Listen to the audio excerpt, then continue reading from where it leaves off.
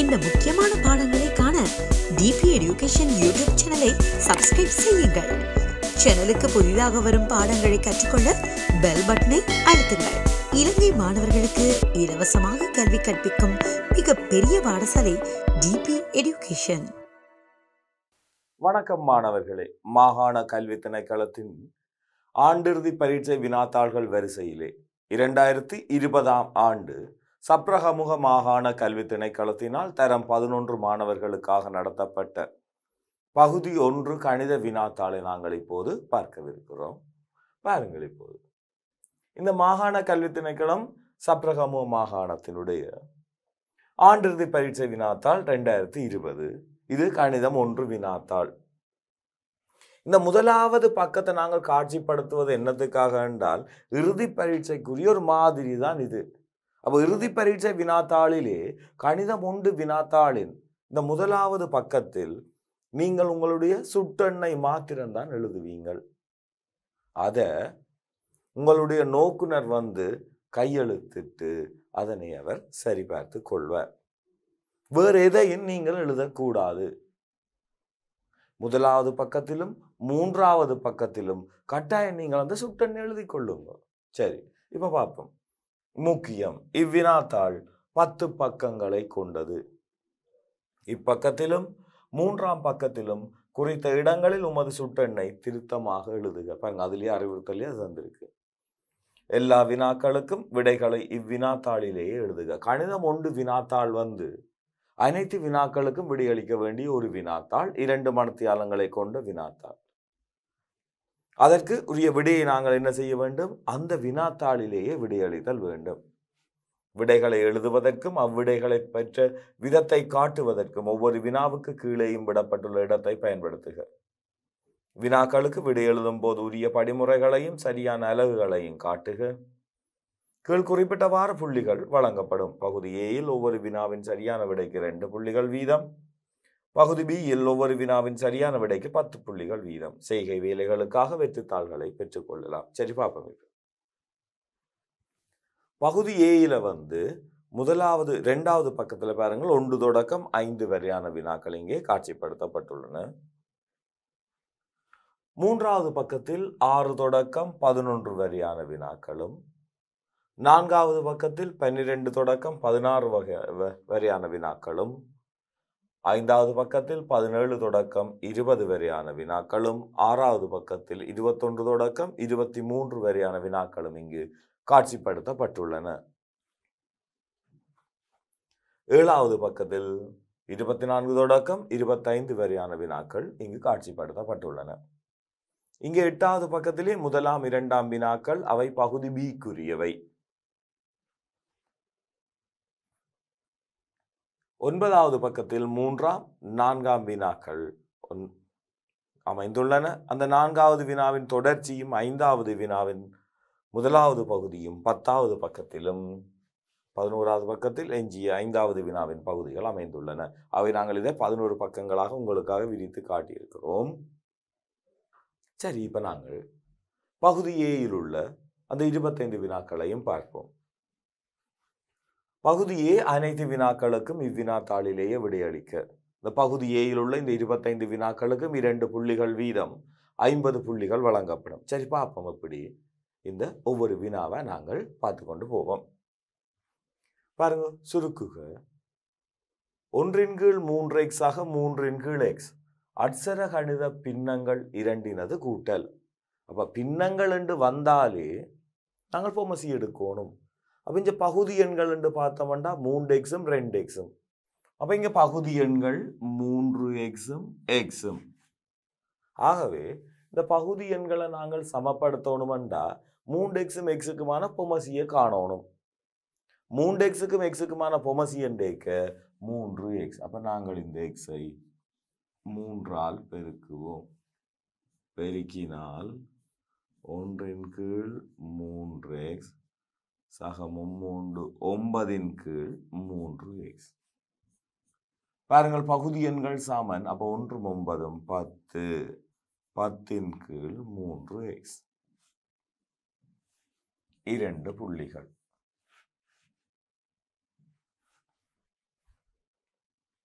இரண்டாவது வினாவை பார்ப்போம்.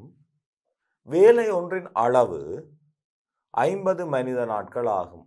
அவ்வேலையை 4 மனிதர்கள் 9 நாட்கள் வேலை செய்த பின் எஞ்சியுள்ள வேலையின் அளவு யாது? அப்ப பாருங்கள், வேலையின் அளவு 50 மனித நாட்கள். அந்த வேலையை 4 மனிதர்கள் 9 நாட்கள் செய்யணும். நம்ம 4 மனிதர்கள் 9 நாட்கள்ல செய்தால் நான் 36 மனித நாள் வேலை தான் முடிஞ்சிருக்கும். அவர்கள் கேட்கிறது எஞ்சியுள்ள வேலை. அப்ப செய்த வேலையின் அளவு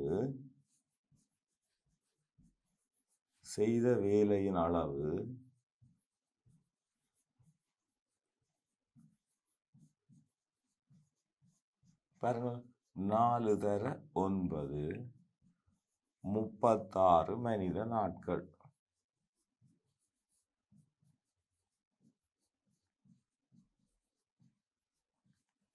ஆகவே வினா என்ன? செய்த வேலை இல்லை, எஞ்சியுள்ள வேலை என்ன?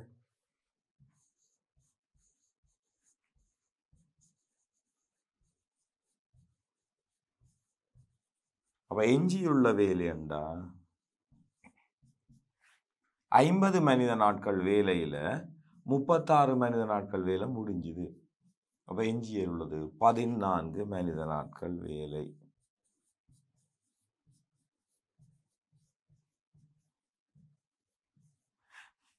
சரியா?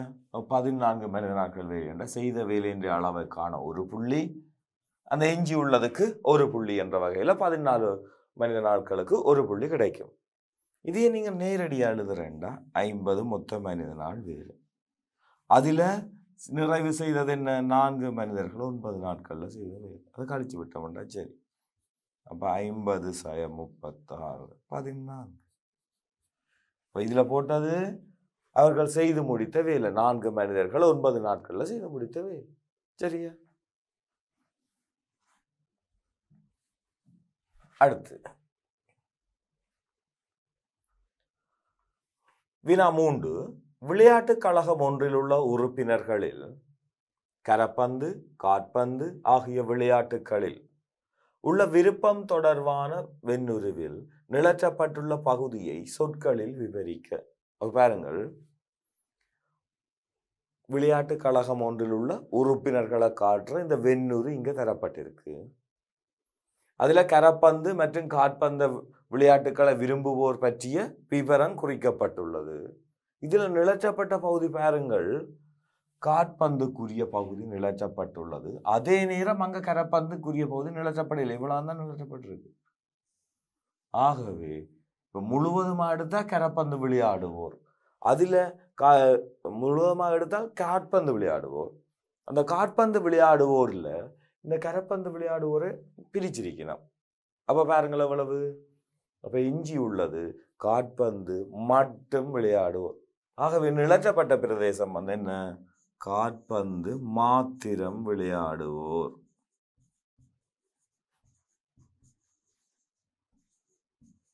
காற்பந்து மாத்திரம் விளையாடுவோர். சரி, இது நேரடியா நீங்க டக்கன் இனங்காணவியல் இனங்காண்டா உங்களுக்கு 2 புள்ளி வந்துடும். சரி, இப்ப 4வது வினாவை பார்ப்போம். 4வது வினா, 2x-1 சிறிதல்லது சமன் 3 எனும் சமநிலை திருப்தி செய்யும் நேரன் தீர்வுகள் அனைத்தையும் எழுதுக. அப்ப பாருங்கள், இந்த சமநிலை திருப்தி செய்யும் நேரன் தீர்வை எழுதணும். அப்ப தீர்வை எழுதக்கு முதல் அந்த சமநிலையை நாங்கள் தீர்க்கணும். அப்ப அந்த சமநிலையை தீர்க்கணும் என்ன செய்வோம்? என்ன சமநிலை? 2x-1 சிறிதல்லது சமன் 3. இந்த சமநிலையை தீர்க்க போறோம் என்றால் ஒரு சமன்பாடு தீர்த்தல் முறை, ஒரு எளிய சமன்பாடு தீர்த்தல் முறையை பயன்படுத்த போறோம். 2x சிறிதல்லது சமன் 3 - 1, 2x சிறிதல்லது சமன் 4. ஆகவே 2ஆல் வகுத்தோம் என்றால் x சிறிதல்லது சமன் 2. x சிறிது அல்லது சமன் 2 எனில் இதன் தீர்வுகள் பாருங்கள், 2 1 0 மறை 1 மறை 2 என்றவாறு செல்ல போகுது. ஆனால் வினவப்பட்டது நேரெண் தீர்வு, மறையெண்கள் வராது. 0 அது நேரெண்ணோ மறையெண்ணோ அல்ல. ஆகவே எங்களுக்கு தேவையான தீர்வு 1 2. பாருங்க, சிம்பிளா. அப்ப இங்க நாங்கள் சமநிலையை தீர்க்கிறதுக்கு ஒரு புள்ளி, இந்த தீர்வு எழுதுறதுக்கு ஒரு புள்ளி. சரியா? முதல்ல சமநிலையை தீர்த்தம், அதுக்கு ஒரு புள்ளி. தீர்வினை சரியாக எழுதுவோம், சரியான தீர்வு எழுதணும். 0 எழுதினாலும் எங்களுக்கு புள்ளி வராது. என்ன 0 நேர்நிறைவன் இல்லை தான், அது ஒரு நிறைவன். ஆனா அது நேர்நிறைவன் இல்லை, அதனால 0 எழுதக்கூடாது. அடுத்த கேள்வி. தரப்பட்டுள்ள உருவில் ஏசி சமன் பிசி தரப்பட்டுள்ளது. பாருங்க, அதுல குறிக்கப்பட்டிருக்கு சமன் 2. ஏசிடி 130 பாகை. கோணம் ஏபிசியின் பருமன் யாது? இந்த ஏபிசி என்பது எக்ஸ் என்று குறிக்கப்பட்டிருக்கு. இது ஒரு இரு சமபக்க முக்கோணி. இந்த 2 பக்கங்களும் சமன். ஆகவே சமனான பக்கங்களுக்கு எதிரான கோணங்கள் சமன். அப்ப இதுவும் எக்ஸ். ஆனால் முக்கோணி ஒன்றின் ஒரு பக்கத்தை நீட்ட உண்டாகும் புறக்கோணம் அதன் அகத்தெதிர் கோணங்களின் கூட்டுத்தொகைக்கு சமன். ஆகவே எக்ஸ் சக எக்ஸ் சமன் 130 பாகை. என்ன காரணம் எழுதுவியல்? புறக்கோணம். கட்டாயம் காரணங்கள் கட்டாயம் நீங்கள் எழுதினால்தான் அந்த முழு புள்ளியை பெற்றுக்கொள்ளலாம். முக்கோணி ஒன்றின் ஒரு பக்கத்தை நீட்ட உண்டாகும் புறக்கோணம் அகத்தெதிர் கோணங்களின் கூட்டுத்தொகைக்கு சமன். அகத்தெதிர் கோணங்களின்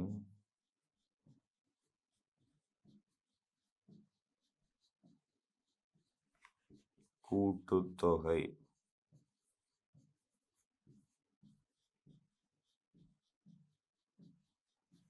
சரியா? புறக்கோணம் சமன் அகத்தெதிர் கோணங்களின் கூட்டுத்தொகை. ஆகவே 2x 130 பாகை. x 130 கீழ் 2. x சமன் 65 பாகை. 130 2ஆல வகுத்தால் அது 65. அப்ப 2x 130, x 65. இங்க பாருங்க, இதுல இந்த படிமுறையை நாங்கள் கண்டுபிடிக்க ஒரு புள்ளி, இதுக்கு ஒரு புள்ளி. ஆனா பாருங்கள், ஏபிசி என்ற பருமன் தான் கேட்டிருக்கு. விடை எழுதிக்க கட்டாயம் நீங்க என்ன எழுதணும்? ஏபிசி சமன் 65. கேட்ட வினாவுக்கு தான் விடை. சரி, அப்ப இது 5வது வினா. அடுத்த வினா, மடக்கை வடிவில் தருக. பாருங்கள், ஒரு மிக இலகுவான ஒரு வினா. சுட்டி வடிவில் இருந்து மடக்க வடிவுக்கு மாற்றுறதும் மடக்க வடிவில் இருந்து சுட்டி வடிவுக்கு மாற்றுறதும் மிக இலகு. அப்ப பாருங்கள், இது 2 மறை 3 0.125க்கு சமன். ஆகவே இங்க அடி 2, சுட்டி மறை 3, அதன் பெருமானம் 0.125. ஆகவே நாங்கள் மடக்க வடிவில் மாற்றிக்க log அடி 2 பெருமானம் 0.125 ஆனது மறை 3க்கு சமன். வலு மறை 3. சரியா? சிம்பிளா இது? சரிதானே? இது பாருங்க, மிக இலகு. மடக்க வடிவில் மாற்றி இருக்கிறோம். நேரடியான 2 புள்ளி. அடுத்து 7வது வினா. நிமிடத்துக்கு 40 லிட்டர் வீதம் பாயும் குழாய் மூலம் 720 லிட்டர் கொள்ளளவு கொண்ட வெற்று தாங்கியை நிரப்புவதற்கு எடுக்கும் காலம் யாது? நிமிடத்துக்கு 40 லிட்டர். அப்போ ஒரு நிமிடத்தில் 40 லிட்டர் நீர் பாயும். அந்த குழாய் மூலம் நாங்கள் 720 லிட்டர் கொள்ளளவு கொண்ட அந்த வெற்று தாங்கியை நிரப்புவதற்கு எடுக்கும் காலம் யாது? 40 லிட்டர் நிரப்ப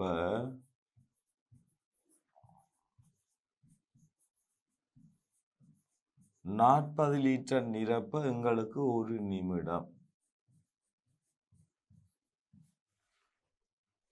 ஆகவே 720 லிட்டர் நிரப்ப எவ்வளவு?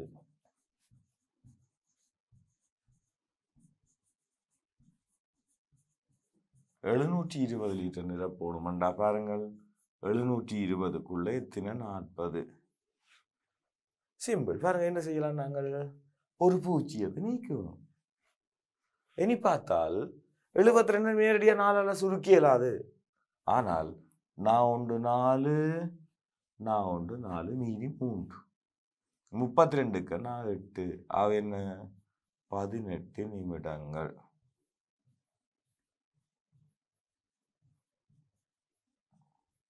18 நிமிடங்கள். பாருங்கள் 40 லிட்டர் நாங்கள் நிரப்ப 1 நிமிஷம். ஆக 720 லிட்டர் நிரப்புறதுக்கு எங்களுக்கு 18 நிமிடங்கள்லாம் எடுக்கும். ஆகவே இந்த தொடர்பு எழுதுவதற்கு ஒரு புள்ளி, விடையக்கான ஒரு புள்ளி என்று 2 புள்ளிகள். சரி பார்ப்போம். இப்ப 8வது கேள்வியை பார்ப்போம். காரணிப்படுத்துக 100 சய எக்ஸ் வர்க்கம். இங்க பாருங்கள், இந்த கழித்தல் அடையாளமும் அடுத்தது வர்க்கமாயும் வந்த உடனே நாங்கள் எங்களுக்கு ஒரு ஞாபகம் வரும். என்னது? என்ன எழுதியல்? ஏ வர்க்கம் சய பி வர்க்கம் என்ற ஒரு ஞாபகம் வந்திருக்கும். அந்த ஏ வர்க்கம் சய பி வர்க்கம் என்ற வடிவில் வந்தால் ஏ சய பி ஏ சக பி என்று எழுதவும் எங்களுக்கு தெரியும். அப்ப இங்க பார்த்தால் அந்த வடிவத்துக்கு மாற்ற முடியுமா? 100 என்பது 10ன் வர்க்கம். அங்க எக்ஸ் வர்க்கம் தந்திருக்கணும். அப்ப நாங்கள் எழுதலாம் 10னது வர்க்கம் சாய எக்ஸ் வர்க்கம் உண்டு. வர்க்க வித்தியாசமாக எழுதியதன் பின் சிம்பிள ஒருக்கா கூட்டி ஒருக்கா கழிக்கிற, இல்லை கழிச்சு கூட்டி ஏதோ ஒன்று மாறி பெருக்கிறாங்க. 10னது வர்க்கம் சாய எக்ஸ் வர்க்கம் என்றால் 10 சாய எக்ஸ் 10 சாய எக்ஸ். இவ்வளவுதான் பிரச்சனை. பாருங்க, ஒருக்கா கூட்டுறோம் ஒருக்கா கழிக்கிறோம். அவ்வளவு சிம்பிள். இது வர்க்க வித்தியாசமாக எழுதினால் அந்த வடிவத்தில் வரைக்க மிக இலகுவா எழுத முடியும். இதற்கு ஒவ்வொரு புள்ளியாக 2 புள்ளிகள், 2 காரணிகளுக்கும் ஒவ்வொரு புள்ளிகள் வீதம் 2 புள்ளிகள். 9வது வினா. ஏபிசிடி ஓர் இணைகரம் எனின் கோணம் பிசிடியின் பருமன் யாது? பிசிடி இந்த கோணம் இருக்கு. ஒரு இணைகரம் என்றால் அதன் எதிர்ப்பக்கங்கள் சமாந்தரம், அது குறிச்சு காட்டியிருக்கு. அதை விட வேறு என்ன? இணைகரத்தின் எதிர்ப்பக்கங்கள் சமன், எதிர்கோணங்கள் சமன். பாப்போம். இப்ப அந்த கோணங்கள் அண்டேக்க இந்த பிசிடி கேட்டபடியால் நாங்கள் பிசிடிக்கு எதிர்கோணமா இருக்கிற அந்த பிஏடி இந்த கோணமும் அதுக்கு சமனா இருக்கும். ஆனா இந்த பிஏடி இந்த கோணத்தை காணலாம். எப்படி? என்ன இது? ஒரு செங்கோண முக்கோணி.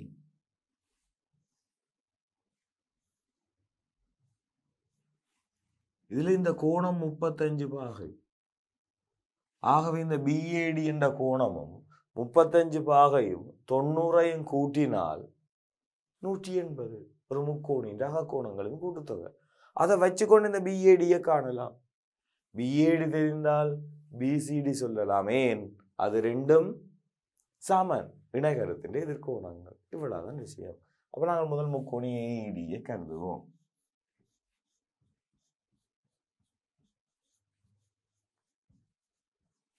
அங்க 90 சக 35 சக பிஏடி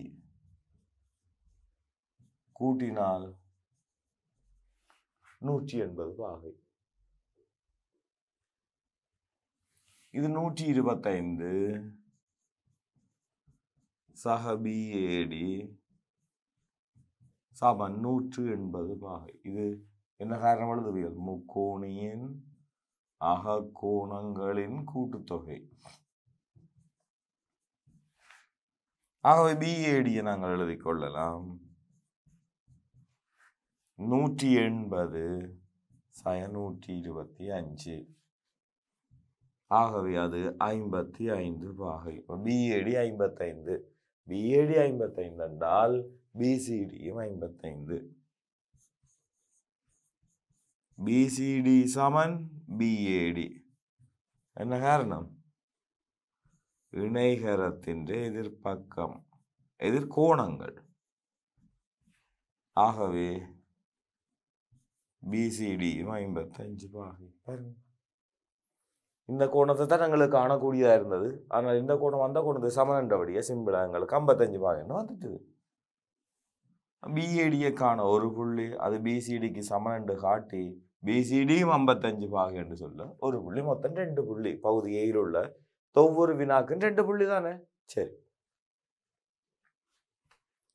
10வது வினா. தாயம் ஏ 3 மறை 1, பி 2 1 1 3 ஏனெனில் தாயம் ஏபியை காணட்டாம். தாயம் ஏபியை காணணும் என்றால் ஏனதும் பியினதும் பெருக்கம். அப்ப 2 தாயங்களின் பெருக்கம் என்றா பாருங்க, 2 தர 1 தர 2, நிறை தர நிரல் 1 தர 2 2 தர 2. அப்ப பாருங்கள், முதலாவது தாயத்தின் நிரலும் இரண்டாவது தாயத்தின் நிறையும் சமனண்டா தான் பெருக்கலாம். அந்த பெருக்கம் விடை எப்படி வரப்போகுது? முதலாவது தாயத்தின் நிறையாகவும் இரண்டாவது தாயத்தின் நிரலாகவும் காணப்பட போகுது. அவ்வளவுதான். சரியா? அப்ப பார்ப்போம். இப்ப ஏபி என்ற பெருக்கத்தை நாங்கள் பெருக்க உள்ளோம். 3 சய 1 2 1 1 3. பாருங்கள், இந்த பெருக்கத்தை நாங்கள் எழுதுவதற்கு ஒரு ஞாபகத்தை வச்சு கொள்ளுங்கள். நிறை நிரல் ஆர்சி ரோ கோலம் என்று வச்சுக்கொள்ளுவோம். முதலாவது தாயத்தின் நிரல் வழியையும் இரண்டாவது தாயத்தின் முதலாவது தாயத்தின் நிறை வழியையும் கிடையாகவும் இரண்டாவது தாயத்தின் நிரல் வழியாகவும் பெருக்குவோம். பெருக்கிக்க முதலாவதுடன், அப்ப ரெண்டாவதுண்டா ரெண்டாவது, மூன்றாவதுண்டா மூன்றாவது பெருக்குவோம். 3 2 6 மறை 1 தர 1 மறை 1. அடுத்தது 3 3 மறை 1 தர 3 மறை 3. இனி எங்களை பெருக்குவதற்கு இல்லை. ஆகவே 5 0. பாருங்கள், இந்த வரிசை நிறை தர நிரல் 1 தர 2. பாருங்க, சிம்பிள். நாங்கள் இந்நேரம் ஆர்சி நிறை தர நிரல் என்ற வகையில் நாங்கள் பெருக்கி விடைய பெற்றுக்கொள்றோம். இதுக்கு 2 புள்ளி.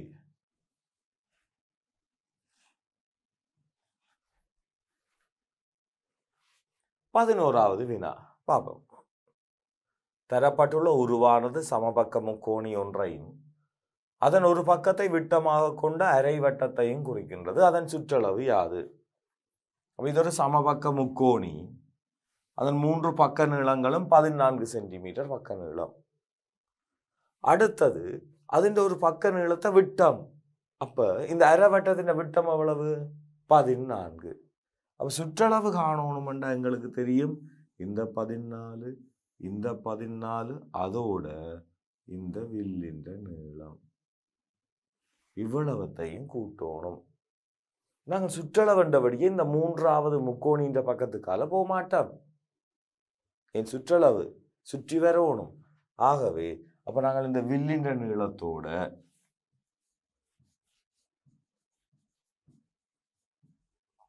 வில்லின் நீளத்துடன் 2 14களை கூட்டினால் சரி. அப்ப இந்த வில்லின் நீளம் என்ன? அரை வட்டம் என்றபடியா அரை பைடி. அது வட்டத்தின் சுற்றளவை நாங்கள் பைடி என்று எழுதலாம் அல்லது 2πr என்று எழுதலாம். இங்க விட்டம் தெரிந்தால் பைடியையும் ஆரை தெரிந்தால் 2πrஐயும் பயன்படுத்துவோம். இங்க விட்டம் தெரியும், அப்ப நாங்கள் அங்கே சுருக்கி ஆரை காணணுன்ற அவசியம் இல்லை. அல்லது நீங்கள் என்ன செய்யலாம், விட்டம் 14 ஆகவே எவ்வளவு வேற 7 போட்டிருப்பீங்கள். அது அவ்வளவு கஷ்டம் இல்லை, 14 பிரதிட்டே விடுவோம். சரி, அப்ப வில்லின் நீளம் அரை பைடி சக 28 அரை தர 22 கீழ் 7 தர அரை 14. இனி சுருக்குவோம். 7 1 7 7 2 14 2 2 11 22 11 தர 2 22 சக 28 22 28 கூட்டினால் 50 சென்டிமீட்டர் சுற்றளவு.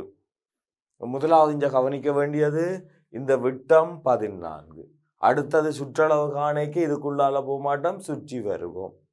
இல்லை நீங்கள் ஏரை தான் பயன்படுத்த போறீங்களா, 2πr தான் இலகு என்று போட்டீங்கன்றால் அங்கு ஏரை விட்டத்தின் அரைவாசி என்று 7 சென்டிமீட்டர் காணணும். சரி ரைட். இந்த வில்லின் நீளம் காண ஒரு புள்ளி, சுற்றளவு காண ஒரு புள்ளி, 2 புள்ளிகள். அடுத்து 12வது வினாவை பார்ப்போம். பாருங்க.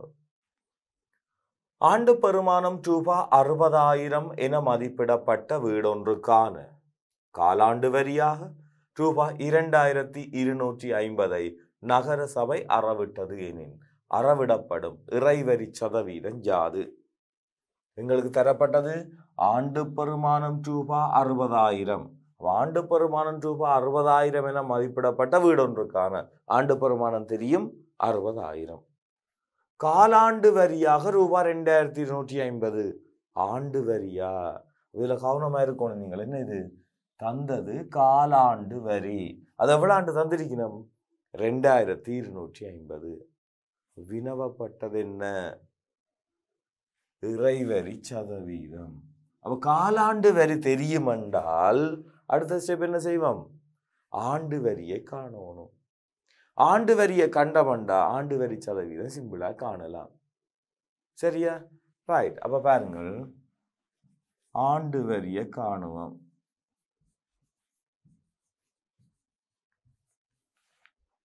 2250 தர 2 4. ஏன் காலாண்டு வரி தாங்க. அப்போ ஒரு ஆண்டு வரி காணும், ஒரு 1/4 கிலோ மாதிரி. அப்போ 1 கிலோ காணா 4 பெருக்கிறோம். 2 4 0 0 4 20 2 மிச்சம் 4 2 8 2 10 1 மிச்சம் 4 2 8 1 9. அப்ப ஆண்டு வரி ரூபாய் 9,000. சரி. ஆகவே இறைவரி சதவீதம்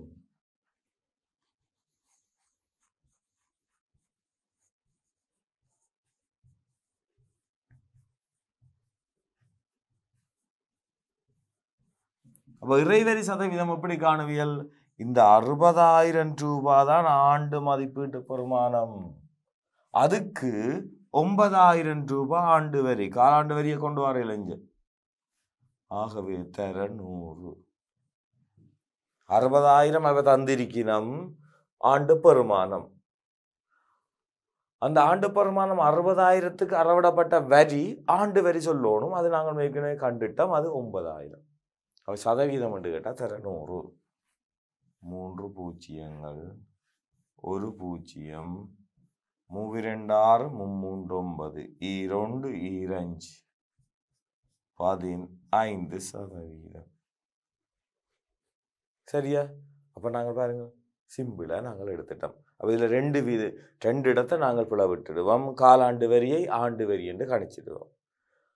ஆண்டு வரி நினைச்சு கொண்டு இந்த சுருக்கேக்கு என்ன செய்திடுவோம்? நாங்கள் அங்கே தர சதவீதம் 100 போட்டு பெருக்கேக்க எங்களுக்கு அங்கே 3.75 4 ரூபாய் வந்துடும். அப்போ ரெண்டும் பிழையாக போயிடும் எங்களுக்கு. அப்போ இந்த ஆண்டு வரிக்கு ஒரு புள்ளி, சதவீதத்துக்கு ஒரு புள்ளி என்ற விதம் எங்களுக்கு அது பிழைத்து விடும். அது இந்த சமன்பாட்டை ஆண்டு வரியோட சேர்த்து எழுத ஒரு புள்ளி, 15% என்று போட ஒரு புள்ளி. 13வது வினா, இடைவெளி நிரப்புக. முக்கோணி ஒன்றின் இரு பக்கங்களின் நடுப்புள்ளிகளை இணைக்கும் கோடு 3ஆம் பக்கத்துக்கு சமாந்தரமாகவும், என்ன நடுப்புள்ளி தேற்றம், சமாந்தரமாகவும்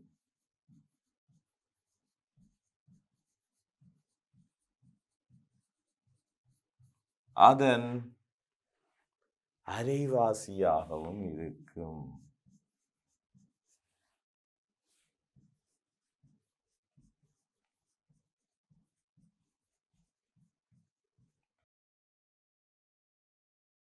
அப்ப பாருங்கள், முக்கோணி ஒன்றின் இரு பக்கங்களின் நடுப்புள்ளிகளை இணைக்கும் கோடு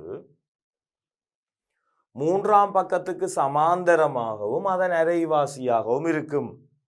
நடுப்புள்ளி தேர்தலில் நாங்கள் படிச்சினாங்களே என்ன. ஆகவே இப்படி இந்த தேற்றம் தொடர்பான இந்த வினாக்கள் வரைக்க முழுமையாக வாசிச்சு பொருத்தமான எழுத்துக்கள் அந்த சொற்களை நீங்கள் இட வேணும். அப்ப இவை ஒவ்வொரு இடைவெளிக்கும் ஒவ்வொரு புள்ளிகள். சரி, இப்ப இது 13வது வினா. அடுத்து 14வது வினாவை பார்ப்போம். முதலாம் உறுப்பு 2 ஆகவும் 4ஆம் உறுப்பு 54 ஆகவும் உள்ள பெருக்கல் விருத்தி ஒன்றின் பொது விகிதம் யாது? அப்ப பாருங்கள், முதலாம் உறுப்பு 2, 4ஆம் உறுப்பு 54, இது என்ன விருத்தி? பெருக்கல் விருத்தி. சரியா? ரைட். அவ பெருக்கல் விருத்தி என்றால் முதலாம் உறுப்பு 2 அது கூட்டல் விருத்தியா இருந்தா என்ன, பெருக்கல் விருத்தியா இருந்தா என்ன, ஏதான். 4ஆம் உறுப்பு அப்ப ஏதர 6/3 என்ன, முதலாம் உறுப்பு ஏ, 2ஆம் உறுப்பு ஏஆர், 3ஆம் உறுப்புண்ட ஏதர 6 வர்க்கம், ஏதர 6 கனம் என்று செல்லும். ஆகவே 4ஆம் உறுப்பென்றால் ஏதர 6/3 தான் 54. இது 4ஆம் உறுப்பு. உங்களுக்கு கேட்டது பொது விகிதம், அந்த 6 தான் வினவப்பட்டது. A2 அப்ப 2 தர 6/3 தான் 54. 6/3 தான் 54 கீழ் 2. 6/3 27. அப்ப 27 எந்த எண்ணின் 3ஆம் வலு என்று எழுதலாம்? 3இன் 3ஆம் வலு. ஆகவே R = 3. ஆகவே பொது விகிதம்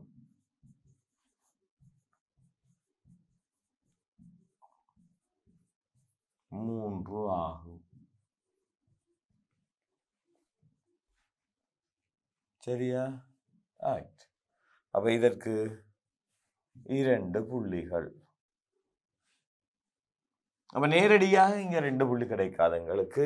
நாங்கள் நேரடி விடைக்கு 1 புள்ளி செய்கவளியுடன் சேர்த்து எழுதினால்தான் 2 புள்ளிகள். சரி, பாப்போமா? அடுத்த வினா. ஓவை மையமாக கொண்ட வட்டத்தின் நான் ஏபியின் நடுப்புள்ளி T ஆகும். தரப்பட்டுள்ள தரவுகள் சரியெனின் சரியெனவும் பிழையெனின் பிழையெனவும் குறிக்க. இது 15வது வினா. ATO 90 பாகை.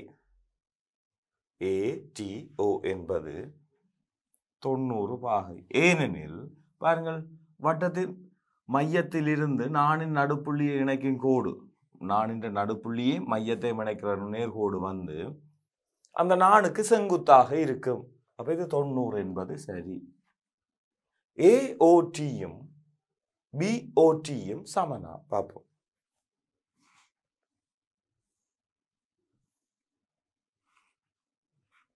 இந்த AOT என்ற கோணமும் BOT என்ற கோணமும் சமனாக இருக்குமா? ஏன்? இந்த 2 முக்கோணிகளும் ஒருங்கிசையும். AOவும் BOவும் ஆரைகள், அப்ப சமன். ATயும் BTயும் சமன். ஏன்? நடுப்புள்ளி என்று தந்திருக்கிறோம். OT பொது. ஆகவே இது பக்கம் பக்கம் பக்கம் என்ற ரீதியில் இந்த 2ம் ஒருங்கிசையும். ஒருங்கிசைந்த முக்கோணியின் ஒத்த பக்கங்கள் ஒத்த கோணங்கள் எல்லாம் சமனா இருக்கும். அவை பாருங்கள், ATயும் TBயும் சமன் என்றபடியால இந்த ATக்கும் TBக்கும் எதிரான கோணங்களும் சமன். ஆகவே 2க்கும் ஒவ்வொரு புள்ளிகள் வீதம் 2 புள்ளி. அப்ப இது ஒரு வட்ட நான் தொடர்பான தேற்றம். நான் ஒன்றின் நடுப்புள்ளியையும் மையத்தையும் இணைக்கிற நேர்கோடு அந்த நானுக்கு செங்குத்தாக அமையும். இதற்கு 2 புள்ளிகள்.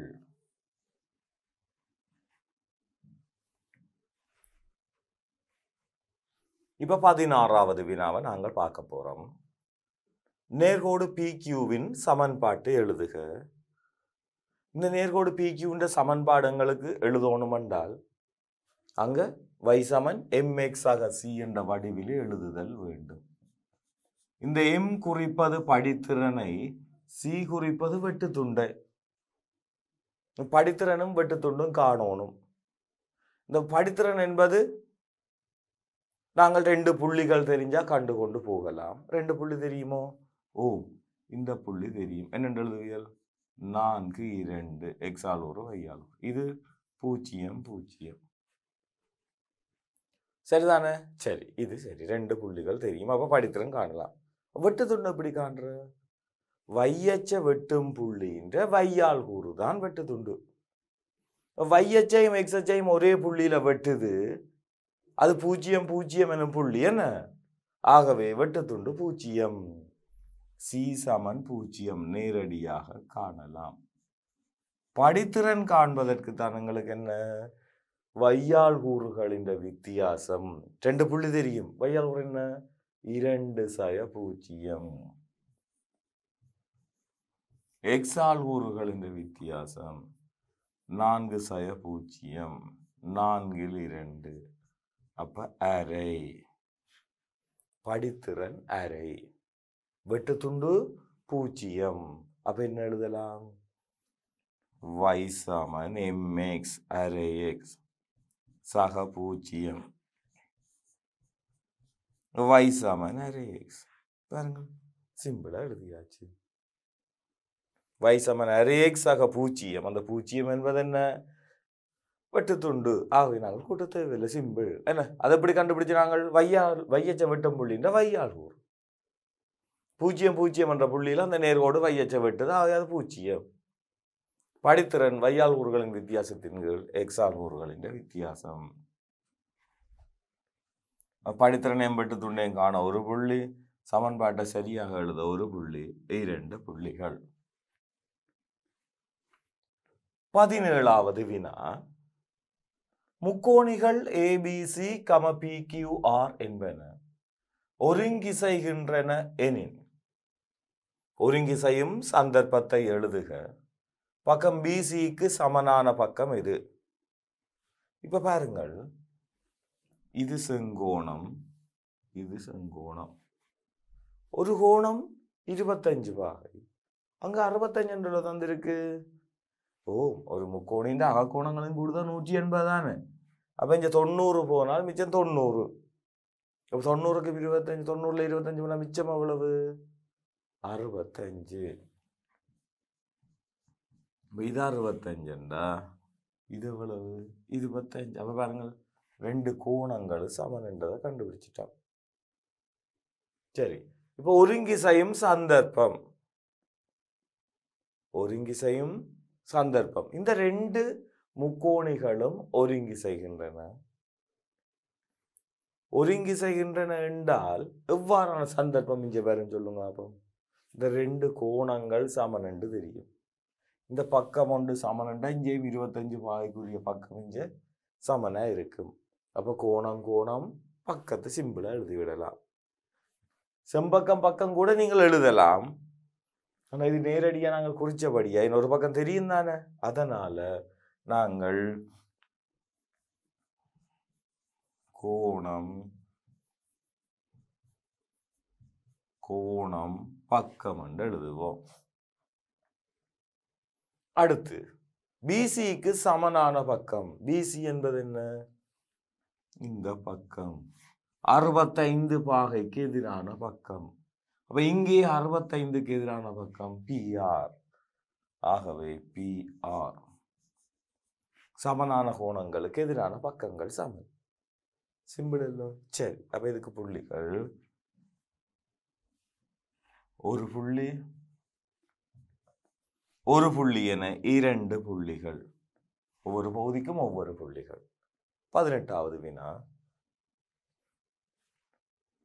1 தொடக்கம் 6 வரை இலக்கமிடப்பட்ட கூடாத சதுரமுகி தாயக்கட்டை ஒன்றை உருட்டும் பரிசோதனையில் ஒற்றை எண் கிடைப்பதற்கான நிகழ்தகவு யாது? அப்ப பாருங்கள், 1 தொடக்கம் 6 வரை இலக்கமிடப்பட்ட கூடாத சதுரமுகி தாயக்கட்டை ஒன்றை உருட்டும் பரிசோதனையில். அப்ப 1 தொடக்கம் 6 வரை 1 2 3 4 5 6 இலக்கமிடப்பட்ட சதுரமுகி தாயக்கட்டை உருட்டுற பரிசோதனையில ஒற்றை எண் கிடைப்பதற்கான நிகழ்தகவு. அப்ப அங்க பேறுகள் 1 2 3 4 5 6.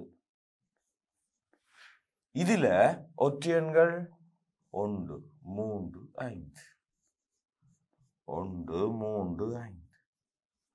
மொத்தம் 6ல் 3 6ல் 3 ஒற்றையன் கிடைப்பதற்கான எவ்வளவு?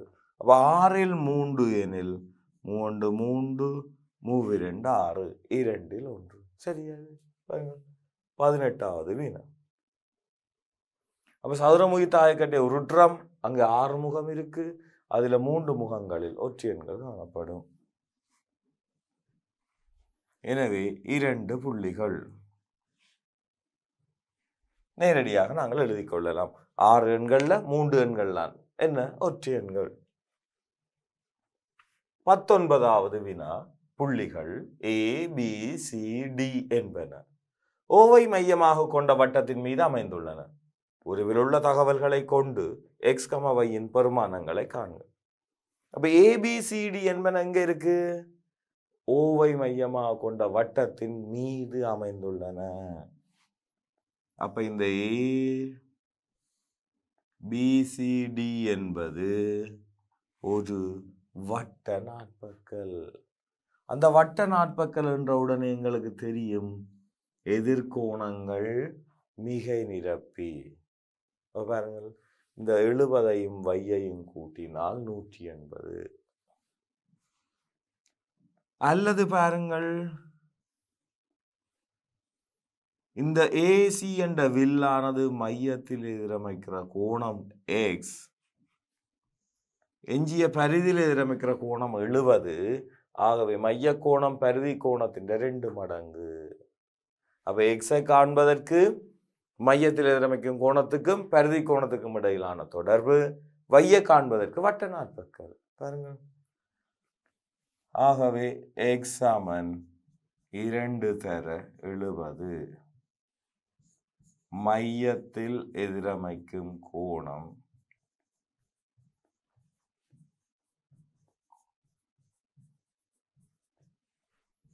எதிரமைக்கும் கோணம்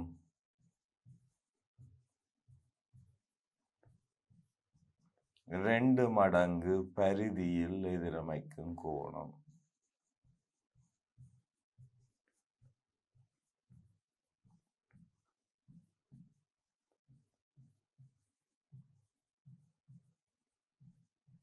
ஆகவே X ஆனது 140 பாகை. X எவ்வளவு? 140. அப்ப அடுத்து நாங்கள் இதை காண போறோம், வைய காண போறோம். அது நாங்க சொல்லி போட்டோம், இது வட்ட நாட்பக்கல் என்ற எதிர்கோணங்கள் உண்டு.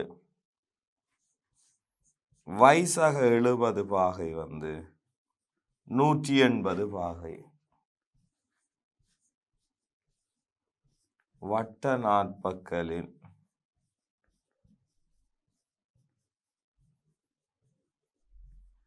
எதிர்கோணங்கள்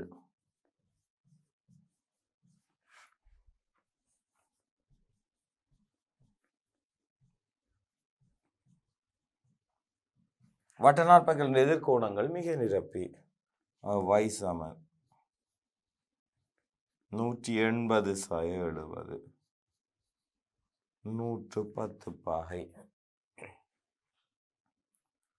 X காண்பதற்கு 10ஆம் ஆண்டுல படிச்ச நாங்களே, தரம் 10ல படிச்சது மையத்தில் எதிரமைக்கும் கோணம் பரிதியில் எதிரமைக்கும் கோணத்தின் 2 மடங்கு.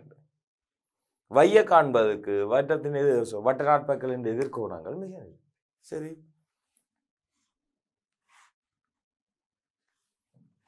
இதுக்கு ஒரு புள்ளி, எக்ஸக்கான ஒரு புள்ளி, வையக்கான ஒரு புள்ளி என்று 2 புள்ளிகள். 20வது வினா. தீர்க்க 5/6 கீழ் X சமன் 2. அப்ப பாருங்கள், இது ஒரு எளிய சமன்பாடு. பகுதி எண் வந்து அட்சரமாக உள்ள ஒரு எளிய சமன்பாடு. இந்த எளிய சமன்பாட்டை தீர்ப்போம். முதல்ல 5 அங்கால கொண்டு போவோம். மறை 6 கீழ் X சமன் 2/5 6 கீழ் X சமன் மறை 3. இனி X காணணும்டா X ஆல குறுக்க பெருக்கி விடுவோம். மறை 6 வந்து மறை 3x. ஆகவே எக்ஸை காண மறை 3ஆல் வகுப்போம். எக்ஸ் சமன் மறை நீங்கும். அப்போ 6 3 2. எக்ஸ் சமன் 2. பாருங்க சிம்பிள். எக்ஸ் சமன் 2. இலகுவா நாங்கள் செய்தோம். பகுதி எண்கள் அட்சரங்களாக வரும் பெரும்பாலான எளிய சமன்பாடுகள்லாம் உங்களுக்கு இறுதி பரீட்சையில் வரும். பகுதி எண்கள் அட்சரமாக உள்ளது. இதற்கு 2 புள்ளிகள். அடுத்து 21வது வினா. வீடுகள் ஏபி பிக்யூ என்பன ஒரே கிடைத்தளத்தின் மீது அமைந்துள்ளன. பி கியூ என்பன எண்ணல்களாகும். உருவில் உள்ள தகவல்களை கொண்டு எண்ணல் கியூவில் இருந்து ஏயின் இறக்க கோணத்தை குறித்து அதன் பருமனை காண்க. அப்ப பார்ப்போம். ஏபி பிக்யூ என்பன என்பன ஒரே கிடைத்தளத்தின் மீது அமைந்துள்ளன. பி கியூ என்பன எண்ணல்கள் ஆகும். உருவில் உள்ள தகவல்களை கொண்டு எண்ணல் கியூவில் இருந்து ஏயின் இறக்க கோணம் கியூவில் இருந்து ஏயின் இறக்க கோணத்தை குறிக்க. அப்ப குறிப்பதற்கு ஒரு புள்ளி. கிடைமட்டத்திலிருந்து கீழ் நோக்கி பார்த்தோம்னா அது இறக்க கோணம். கிடைமட்டத்திலிருந்து மேல் நோக்கி பார்த்தோம்னா அது ஏற்ற கோணம். அதன் பருமனை காண்க. அப்ப காணணும்டா பாருங்கள், இது ரெண்டும் சமாந்தர நேர்கோடு. ஆகவே இந்த கோணமும் சமனா இருக்கும். இது 25 இதுவும் 25 பாகை. ஏன்? ஒன்று விட்ட கோணங்கள் சமன். ஆகவே இந்த இறக்க கோணம் வந்து இந்த 25ஓட இந்த 20 கூட்டணும். அப்ப எவ்வளவு? 45 பாகை. எவ்வளவு? 45 பாகை. இறக்க கோணம் வந்து எவ்வளவு? 45 பாகை. சிம்பிள். ஆகவே இந்த குறிப்பதற்கு இறக்க கோணம் என்று குறிக்க ஒரு புள்ளி, அதை காண ஒரு புள்ளி, 2 புள்ளிகள்.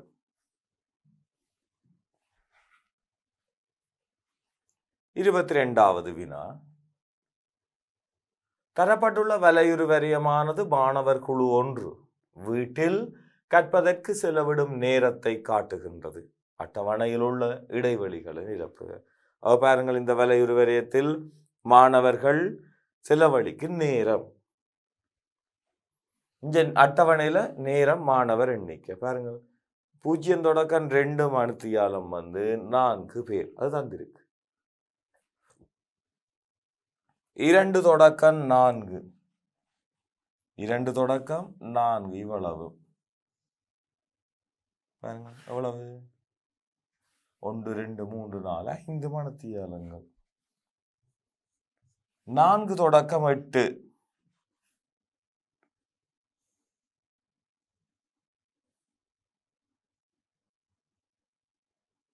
4 தொடக்கம் 8 4 தொடக்கம் 6 6 தொடக்கம் 8 2 வகுப்பாயிடை 1 2 3 4 5 6 6 மாணவர்கள். பாருங்கள், 4 தொடக்கம் 8 3 3 6 மாணவர்கள். சிம்பிள். பாருங்க, இவை ஒவ்வொன்றையும் நாங்கள் சரியாக குறிப்பதற்கு என்ன? ஒவ்வொரு புள்ளி. அந்த வலையுறு வரியத்தின் உயரம், அந்த செவ்வக நிழல்களின் உயரம் தான் மாணவர்களின் எண்ணிக்கை. ஆகவே ஒவ்வொரு புள்ளிகள் 2. இப்போ நாங்கள் 3 எழுதி போறோம். அங்கே 2 வகுப்பாயிடை, அதுதான் அந்த 3 3 6 வருகிறது. அடுத்த வினா 23வது வினா. புள்ளிகள் PQRS என்பன ஓவை மையமாக கொண்ட வட்டத்தின் மீது அமைந்துள்ளன. உருவில் உள்ள தகவல்களை கொண்டு எக்ஸின் பெருமானத்தை காண்க. PQRS என 4 புள்ளிகளும் வட்டத்தின் மீது அமைந்துள்ளன. எங்களுக்கு எக்ஸின் பெருமானத்தை காணணும். இது ஓவை மையமாக கொண்ட வட்டம். ஆகவே இது 90 பாகையாக இருக்கும். ஏன்? அரைவட்ட கோணம், செங்கோணம், மையம் இங்கே இருக்குது. சரி, அடுத்தது இந்த கோணமும் ஒரே துண்ட கோணங்கள். அவை இதுவும் எக்ஸ். ஒரே துண்ட கோணங்கள் சமன். அவை இது எக்ஸ் என்றா அதுவும் எக்ஸ். இது எக்ஸையும் 20ஐயும் கூட்டினால் 90 பாக. ஏன்? அரைவட்ட கோணம் செங்கோணம். எக்ஸாக 20 தான் 90.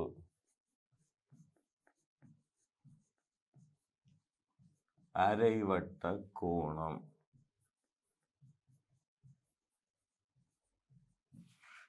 ஆகவே எக்ஸ் சமன் 90/20. எக்ஸ் சமன் 70. பாருங்கள், சிம்பிள். ரைட்? ஓகே. ஆகவே இங்க இந்த ஒரே துண்ட கோணங்கள் இனங்கான ஒரு புள்ளி, எக்ஸான ஒரு புள்ளி, 2 புள்ளி. என்ன ஒரே துண்ட கோணம் இனங்கானாட்டி எங்களால் என்ன செய்யலாது? எக்ஸ் அங்க ஒன்றை குறிக்க இயலாது. என்ன ஒரே துண்ட கோணங்கள் சமனாகும். சரியா? அடுத்தது 24வது வினா. குறுக்குவெட்டின் பரப்பளவு 240 சதுர சென்டிமீட்டர் ஆகும். உயரம் 15 சென்டிமீட்டர் ஆகவும் உள்ள செவ்வரியத்தின் கனவளவு காண்க. அப்ப கனவளவு சீரான குறுக்குவெட்டை கொண்ட திண்மங்களுக்கு அந்த குறுக்குவெட்டின் பரப்பளவு தர அந்த உயரம் வரும். என்ன? சரி, அப்ப நாங்க என்ன எழுதலாம்? இதுல குறுக்குவெட்டின் பரப்பளவு. குறுக்குவெட்டின்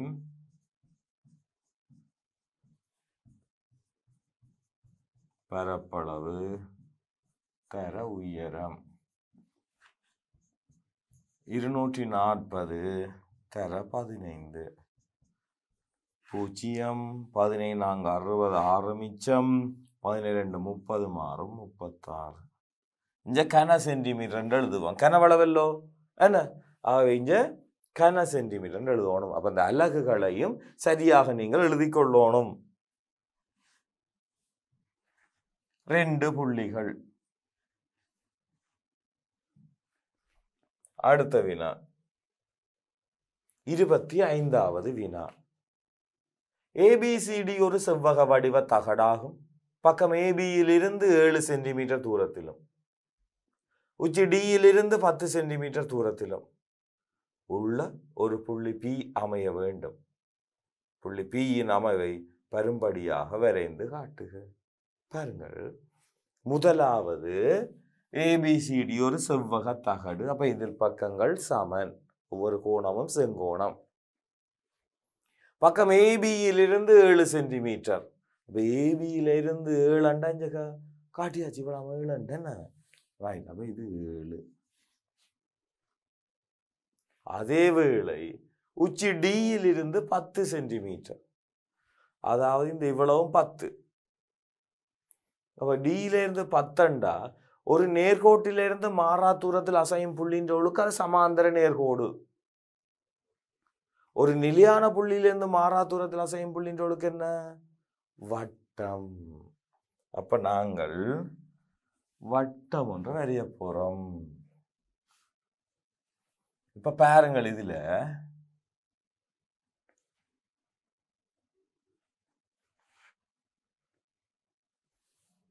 இப்ப இந்த வட்டத்தை கொண்டு வரைக்க இந்த ஆரைய எடுக்க கவனிக்கணும். நாங்கள் இந்த 10 சென்டிமீட்டர் நீளமாகத்தான் அது இருக்கலாம். ஏன் 10 சென்டிமீட்டர்? அது ஏன் இந்த இதை எடுக்கிறேன்? அது 10 சென்டிமீட்டர் என்று தந்திருக்கணும். ஆனால் இந்த செவ்வகத்தின் அகலமும் 10 தானே. அதனாலதான் நான் இத 10 சென்டிமீட்டர் இந்த புள்ளியில் எடுக்கிறேன்.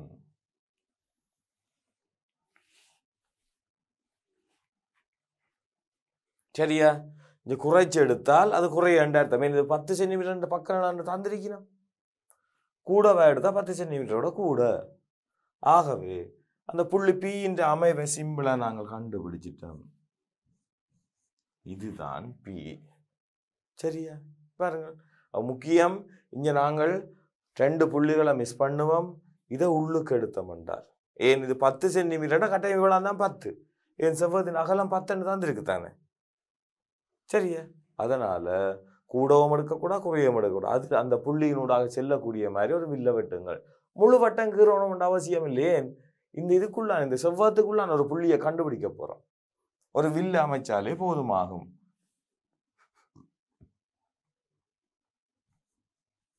இரண்டு புள்ளிகள். சரி, இப்ப நாங்கள் பகுதி ஏயில் உள்ள 25 வினாக்களையும் பார்த்துட்டோம். அந்த அவளம் கிளியர் தானே. என்ன 25 தரம் 2 புள்ளிகள், மிக இலகுவான ஒரு வினாத்தாள் இது. அப்ப நாங்கள் பகுதி பியில் உள்ள வினாக்களுக்கு போவோம். பகுதி பி அனைத்து வினாக்களுக்கும் இவ்வினாத்தாளிலேயே விடையளிக்க. அப்ப இங்கேயும் அவ்வளவு வினாக்களுக்கும் அந்த வினாத்தாளிலேயே விடையளிக்க போறோம். ஆனா என்ன, இங்க 5 வினாக்கள் இருக்கும். ஒவ்வொன்றும் படிமுறையாக இருக்கும். ஒவ்வொன்றுக்கும் 10 புள்ளி வழங்கப்படும். 10 தர 5 50. அங்க பகுதி ஏக்கு 50, இஞ்சி 50, 100. முதலாவது வினா. ராஜா தனது வருட வருமானத்தின் ஒரு பகுதியை நன்கொடையாக வழங்கினான்.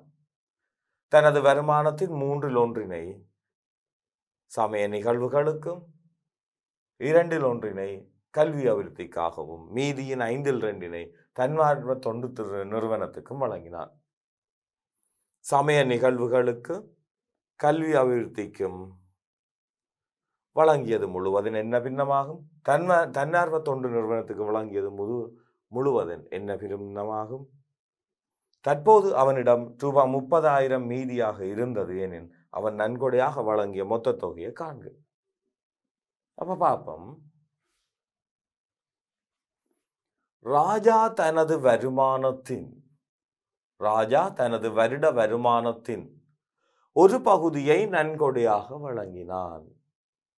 வருமானத்தின் 1/3 சமய நிகழ்வுகளுக்கு, 4/1 கல்வி அபிவிருத்திக்காகவும். அப்ப இங்க மீதி என்றது முதல் வரை இல்லை.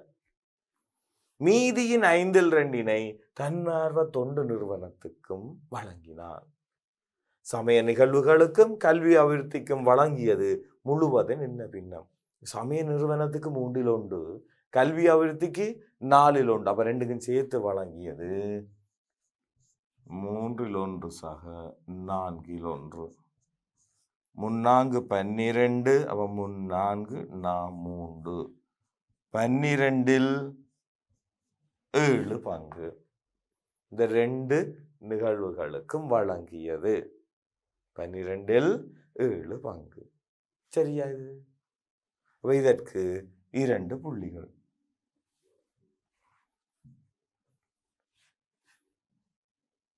சரி, அடுத்தது தன்னார்வ தொண்டு நிறுவனத்துக்கு வழங்கியது முழுவதும் என்ன பின்னம்? மீதியின் 5/2 தான் தன்னார்வ தொண்டு நிறுவனத்துக்கு வழங்குறார். மீதி எவ்வளவு? 12 நாங்கள் கழிக்கணும். அப்ப மீதி அவர்கிட்ட ஒரு பங்கு இருந்தால் அதுல 12 போயிருக்கும். அது 12 அந்த 12 5/2 தான் தன்னார்வ நிறுவனத்துக்கு வழங்குறார். என்ன? ஆகவே தன்னார்வ நிறுவனத்துக்கு தன்னார்வ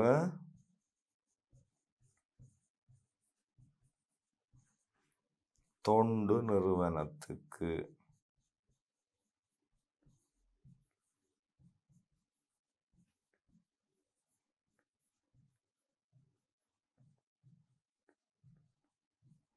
தன்னார்வ தொண்டு நிறுவனத்துக்கு பாருங்கள், மீதியின் அந்த 12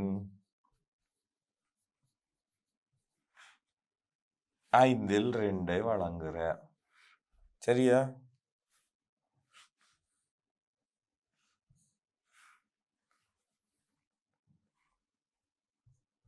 பன்னிரண்டில் 5/2 5 12 அதாவது 6/1 தன்னார்வ தொண்டு நிறுவனத்துக்கு வழங்குறார். ஆகவே இதற்கு இங்கே ஒரு புள்ளி, இங்கே 2 புள்ளிகள், மொத்தம் 3 புள்ளிகள். சரி, இது 2வது பகுதி. மூன்றாவது பகுதியை பார்ப்போம். தற்போது அவனிடம் ரூபாய் 30,000 மீதியாக இருந்தது எனின் அவன் நன்கொடையாக வழங்கிய மொத்த தொகையை காண்க. பாருங்கள், மீதியாக இருந்தது எனில் இப்ப தன்னார்வ தொண்டு நிறுவனத்துக்கு 6 ஒன்று போயிட்டுது, 12 5 6 ஒன்று போயிட்டுது. அப்ப மீதி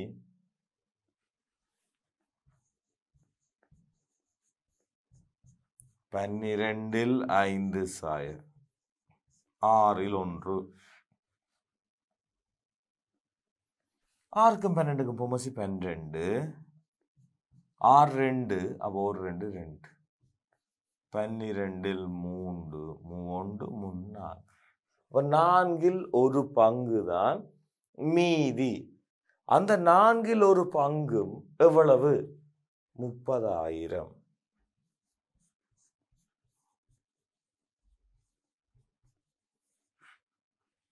4 ஒரு பங்கும் 30,000 மீதியாக உள்ளது. இப்ப கேட்டது நன்கொடையாக வழங்கியது. அப்ப 4 ஒன்றுதான் மீதி என்றா பாருங்கள், நன்கொடையாக வழங்கியது 4 3. ஆகவே நன்கொடை 4 3. ஆகவே நன்கொடை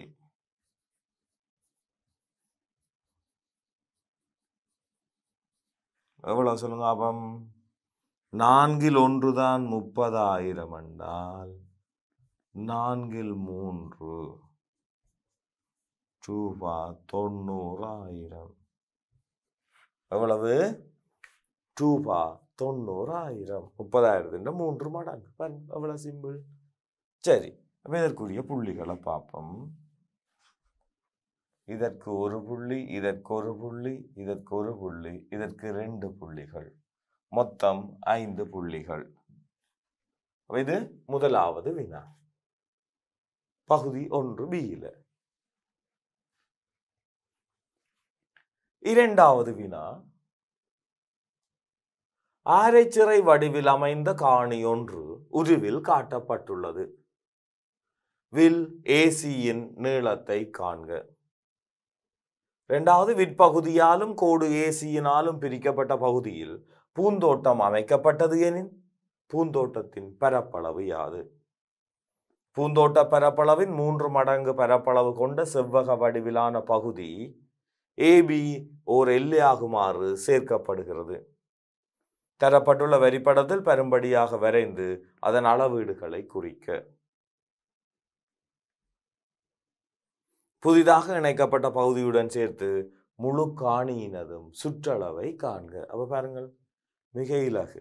4 பகுதிகளை கொண்ட வினா, சுற்றளவு பரப்பளவு தொடர்பான வினா. பகுதி 1 B-யிலே சுற்றளவு பரப்பளவு தொடர்பான வினாக்கள் கட்டாயம் வரும். அதே போல பின்னங்கள் தொடர்பான வினாக்களும் கட்டாயம் வரும். அப்போ ஒவ்வொரு வருட வினாத்தாளையும் நீங்கள் எடுத்து வைத்து, அதாவது உங்களுடைய பாஸ் பேப்பர்ஸ் எடுத்து வச்சு செய்து கொண்டு போனீங்கன்னா உங்களுடைய இந்த எக்ஸாம், அதாவது இந்த பரீட்சையானது மிக இலகுவாக அமையும்.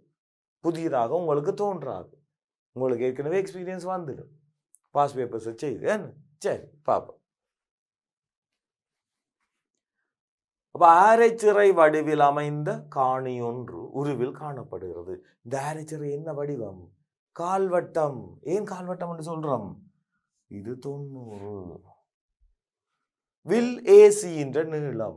வில் ஏசி என்ற நீளம் என்றால் இந்த கால்வட்ட வில் என்ற நீளம். ஆரை தெரியும். அப்ப நீங்க என்ன போடுவியல்? 4 1 தர 2πr. 4 1 தர 2 தர 22 கீழ் 7 தர ஆரை 14. ஈரொண்டு ஈர் 2 ஈரொண்டு ஈர் 11 7 7 2. அப்ப 11 2 22 மீட்டர். சிம்பிள். வில்லின்ற நீளம் காண்றோம். இது கால்வட்ட வில். அதான் அப்ப 4 1 போட்டோம். தர 2 தர 22 7 தர ஆரை 14. சுருக்கினமண்டா விட 22.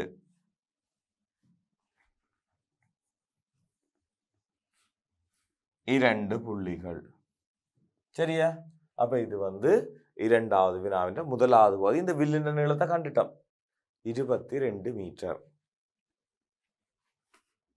விற்பகுதியாலும் கோடு ஏசியினாலும் பிரிக்கப்பட்ட பகுதியில் பூந்தோட்டம் அமைக்கப்பட்டது எனின் பூந்தோட்டத்தின் பரப்பளவு யாது? விற்பகுதியாலும் இந்த கோடு ஏசியாலும் பிரிக்கப்பட்ட பகுதியில பூந்தோட்டத்தை அமைக்கணுமா? இந்த பகுதியில பூந்தோட்டம் வருகிறது என்றால் இந்த கால்வட்ட பரப்பில இருந்து இந்த முக்கோண பரப்பை கழிச்சம் என்றால் எஞ்சிய பகுதி தானே இந்த நிலற்றப்பட்ட பகுதி. அதுதானே பாருங்கள் கோடு விற்பகுதியாலும் ஏசியாலும் பிரிக்கப்பட்ட பகுதி. கால்வட்டத்தின் பரப்பளவு சிம்பிளா சொல்லலாம், 4 தர பையார் வர்க்கம். முக்கோணம் எப்படி வரும்? 2 மேரைகள் சமன், இதுவும் 14 இதுவும் 14. அப்ப அரைதர அடிதர செங்குத்தியரம் என்ன? ஏன் அது செங்கோணம் முக்கோணி. அப்ப 14 14 அடியும் செங்குத்தியரமா வரப்போகுது. அது பாருங்கள்,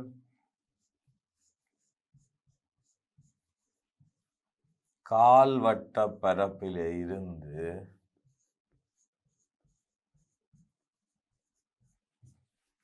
முக்கோணியின் பரப்பளவை கழிப்போம்.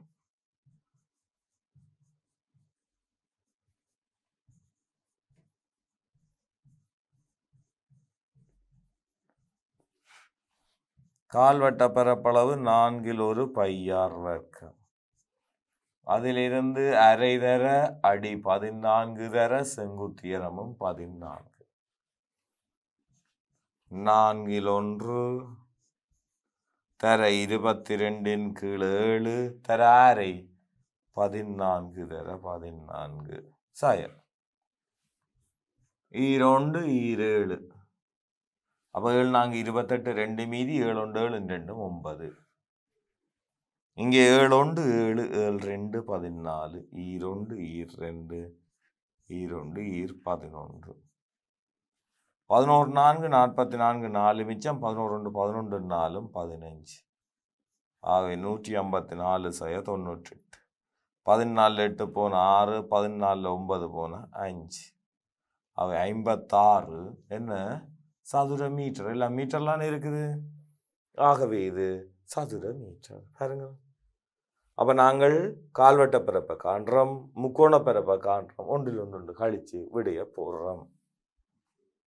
அப்ப இந்த புள்ளிகள் கால்வட்ட பரப்புக்கு 1 புள்ளி, முக்கோண பரப்புக்கு 1 புள்ளி, கழிச்சு விடை காண 1 புள்ளி என 3 புள்ளிகள். சரியா? இது பாருங்கள் அந்த நிலற்றப்பட்ட பகுதியின் பரப்பளவு. பூந்தோட்ட பரப்பளவின் 3 மடங்கு பரப்பளவு கொண்ட செவ்வக வடிவான பகுதி ஏபி ஓர் எல்லை ஆகுமாறு சேர்க்கப்படுகிறது. தரப்பட்டுள்ள வரிப்படத்தில் பெரும்படியாக வரைந்து அதன் அளவீடுகளை குறிக்க. இந்த பூந்தோட்டம் இருக்குதானே, எவ்வளவு பார்ப்போம். 56 சதுர மீட்டர். இந்த 56 சதுர மீட்டர் பரப்பளவின் எத்தனை மடங்கு? 3 மடங்கு பரப்பளவுமா உள்ளவாறு ஒரு செவ்வக வடிவிலான ஒரு பகுதி சேர்க்கப்படுகிறது. அப்ப சேர்க்கப்படும் பகுதியின் பரப்பளவு 56 தர 3 இருக்க போகுது. அப்படி சேர்க்கப்படுகிற பகுதி எங்க சேர்க்கிறோம்? ஏபி ஒரு எல்லை ஆகுமாறு சேர்க்கிறோம். சேர்க்கிறோம் எங்க வரும்? உள்ள வராது, வெளியிலான வரப்போது. நாங்கள் அதுல இருந்து புரிம்பத்தானே சேர்க்கிறோம். சரி, அப்ப பார்ப்போம்.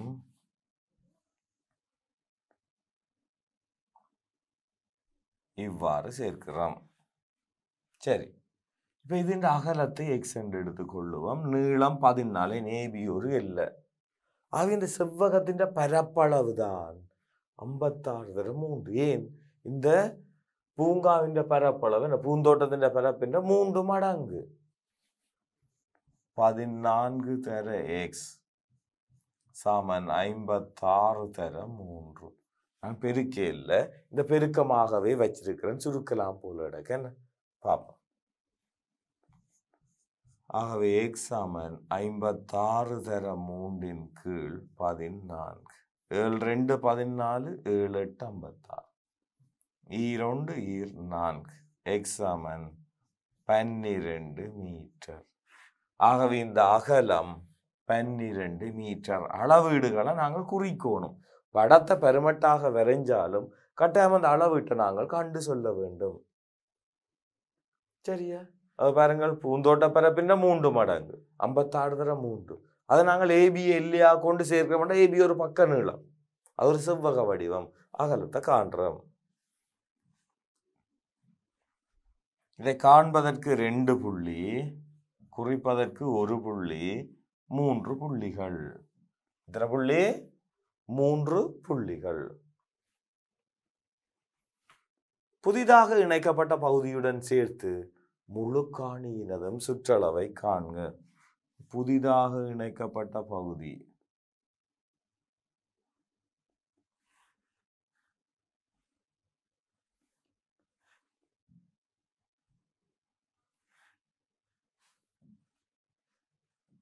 சரியா? இப்ப பாப்போம். இவ்வளவும் 14, இவ்வளவும் 12, 14 12. இந்த வில்லின் நீளம் ஏற்கனவே கண்டிருப்போம் பாருங்கள், முதலாவது பகுதியில் 22.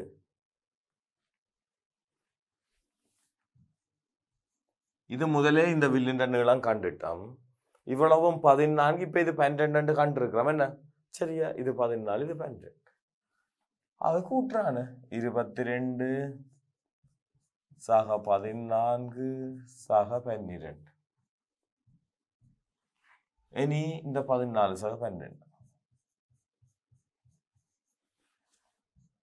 2 4 6 2 8 4 12 2 14 1 மீதி 2 3 4 5 2 7 74 மீட்டர். இது இந்த சுற்றளவு. ஆகவே இதற்கு 2 புள்ளிகள். சரி, இப்ப நாங்கள் இதுல பார்த்தது இந்த சுற்றளவும் பரப்பளவும் கொண்டு ஒரு வினா. பாருங்கள், மிக இலகுவாக அந்த பூந்தோட்டத்தின் பகுதியின் 3 மடங்கு இணைச்சு அது சுற்றளவு எல்லாம் சிம்பிளா கண்டிருக்கிறோம். இவ்வளவுதான் விஷயம். இப்ப இதே போன்ற ஒரு வினாதான் உங்களுக்கு வரப்போகுது.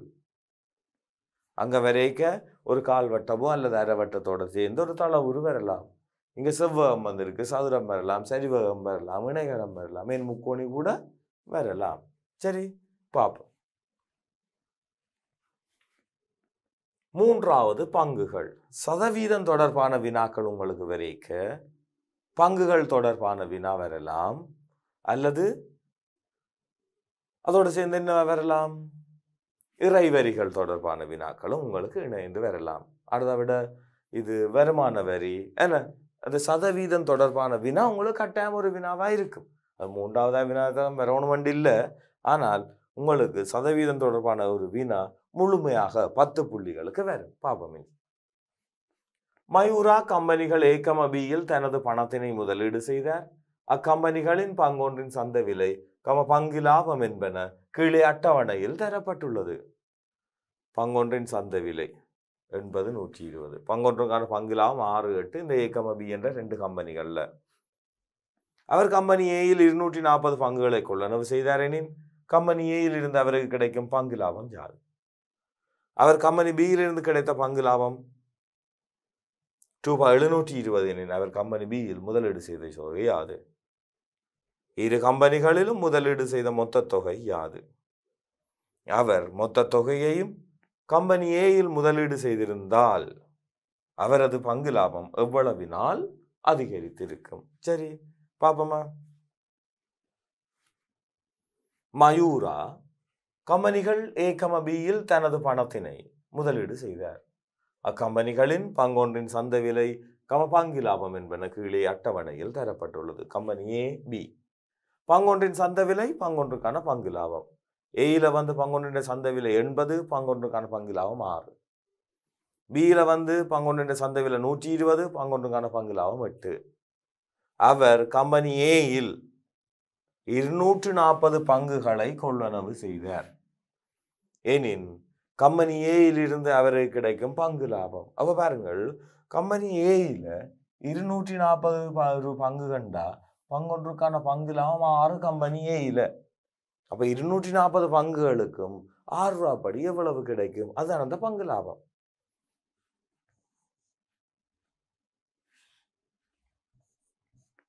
இருநூற்றி 40 பங்குகள், ஒரு பங்குக்கு 6 ரூபாய் பங்கு லாபம். சைவர் 6 நாங்க 24 2 மீதி 6 2 12 2 14 ரூபாய் 1440. அப்ப இதற்கு 2 புள்ளிகள். சரி, இந்த முதலாவது பகுதிக்கு 2 புள்ளி. இரண்டாவது பகுதி, கம்பெனி பியில் இருந்து கிடைத்த பங்கு லாபம் 720. கம்பெனி பியில 720 ரூபாய் பங்கு லாபம் கிடைக்குது எனின் கம்பெனி பியில் முதலீடு செய்த தொகை. ஒரு பங்கு முதலீடு செய்திருந்தால் எத்தனை ரூபாய் பங்கு லாபம் பியில? 8 ரூபாய். 8 ரூபாண்டா ஒரு பங்கு. அப்ப 720 எவ்வளவு? 720க்குள்ளே 8 9 72 மீதி 0. ஆகவே 90 பங்குகள்.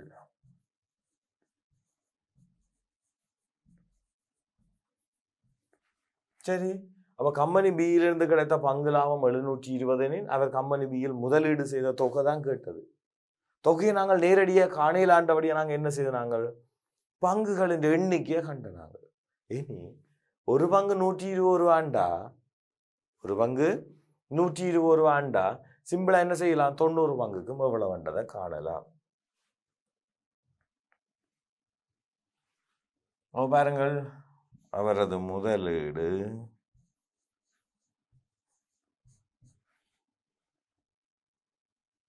ஒரு பங்குக்கு 120 ரூபா படி 90 பங்குகளுக்கும் சைவர் சைவர் 19 108 ஆகிய 10,800 ரூபா. எவ்வளவு?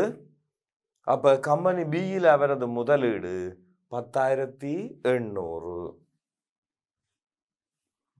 இதற்கான புள்ளிகள் 3. சரி, இதற்கான புள்ளியை பார்த்துட்டோம். இரு கம்பெனிகளிலும் அவர் முதலீடு செய்த மொத்த தொகை பியில 10,800, ஏயில பாருங்கள் 240 பங்கு 80 ரூபாய் படி. அப்ப ஏயில் முதலீடு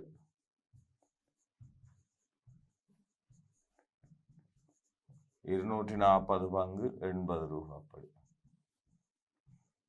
நாங்க 32 2 16 3 19. ஆகவே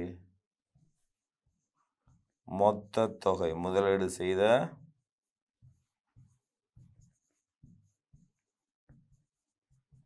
மொத்த தொகை 19,200. பியில 10,800.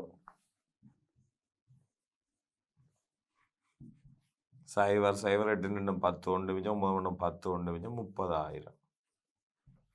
முதலீடு செய்த மொத்த தொகை சிம்பிளா கண்டுட்டோம். எவ்வளவு? 30,000. இதற்கு 2 புள்ளிகள். முதலாவது எங்களுக்கு அந்த ஏயில முதலீடு செய்த தொகை தெரியாது. ஆனா அங்க வாங்கின பங்குகளின் எண்ணிக்கை தெரியும். 240, ஒரு பங்கின் சந்தை விலை 80 ரூபாய். அதனால 240 80 பேருக்கு 19,200. பியில முதலீடு செய்த தொகை 10,800. அந்த ரெண்டையும் கூட்டினோம் 30,000 ரூபாய் வந்தது. சரியா? ரைட். அவர் மொத்த தொகையையும் கம்பெனி ஏயில், அதாவது அந்த 30,000த்தையும் கம்பெனி ஏயில முதலீடு செய்திருந்தால் அவரது பங்கு லாபம் எவ்வளவால் அதிகரித்திருக்கும்? 30,000 ரூபாவையும் ஏயில முதலீடு செய்தால் ஏயில் வாங்கி இருக்கக்கூடிய ஏயில் வாங்கும் பங்குகள்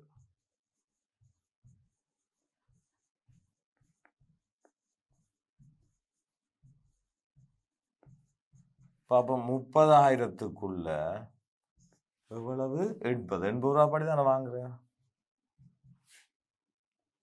எண் 3 24 60க்குள்ள எண் 7 56 40க்குள்ள எண் 5 375 பங்கு வாங்கியிருப்பார். அவர் 2 கம்பெனியின் முதலீடும் 30,000. அது அவளாத்தையும் கொண்டு கம்பெனி ஏயில முதலீடு செய்தார் என்றால் அங்க 375 பங்கு வாங்கியிருப்பார். அந்த 375 பங்கு வாங்கி இருந்தால் ஒரு பங்குக்கு 6 ரூபா வகை பங்கு லாப வருமானம் அல்ல வருட பங்கு லாபம்.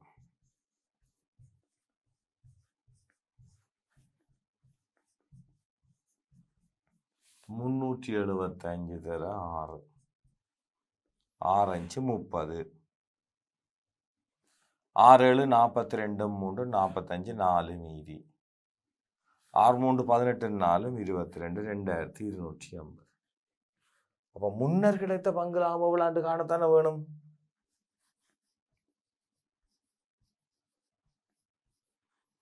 முன்னர்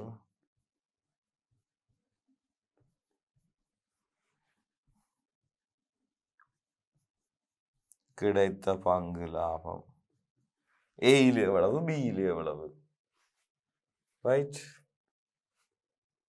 பியில 720 ரூபா, பியில 1440.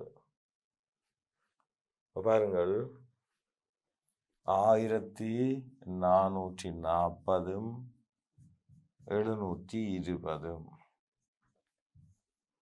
சைபர் 6 7 4 11 மிச்சம் 2160. ஆகவே அதிகரித்தது எவ்வளவு அதிகரித்திருக்கிறது?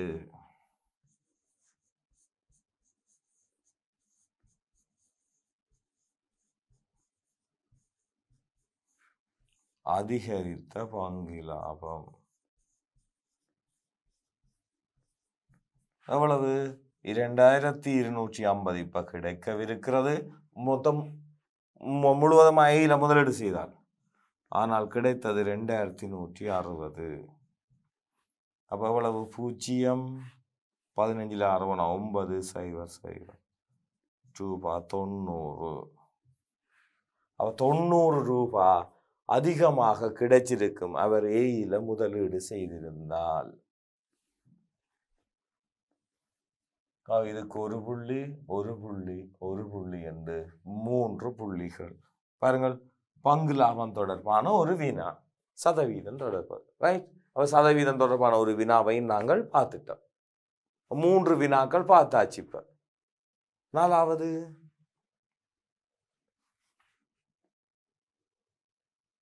தரம் 10 மாணவர்கள் அழகியற் பாட பரீட்சை ஒன்றில் பெற்ற புள்ளிகள் கீழே தரப்பட்டுள்ளது. 2 2 3 3 4 6 6 7 7 8 8 9 9 10 12 புள்ளிகளின் முதலாம் 3ஆம் காலணிகளை கண்டு காலணி இடைவீச்ச காண்க. இது பகுதி ஏ. பகுதி பியை பார்ப்போம். மேலே உள்ள மாணவர் குழு பெற்ற புள்ளிகளில் புள்ளிகள் ஆயிடையாக கீழே தரப்பட்டுள்ளது. மாணவர் எண்ணிக்கைக்குரிய நிரலை பூர்த்தி செய்க. ஆரைச்சிறை கோணத்துக்குரிய நிரலை பூர்த்தி செய்க. ஆரைச்சிறை கோணத்திற்கேற்ப வட்டவரவில் கோணத்தை குறிக்க. புள்ளி திருத்தம் ஒன்றினால் 4 தொடக்கம் 6 வகுப்பாயிடையின் ஆரைச்சிறை கோணம் 120 பாகையானது.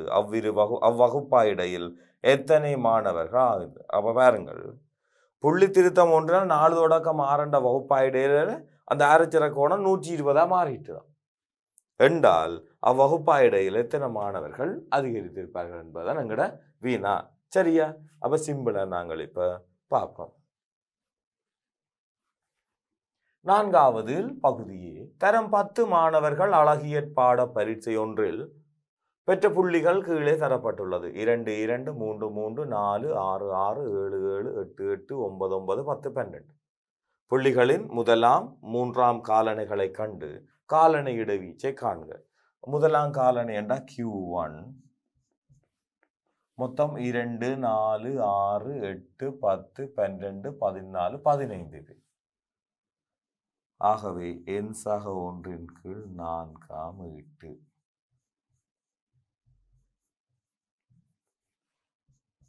15 சக 1 கீழ் 4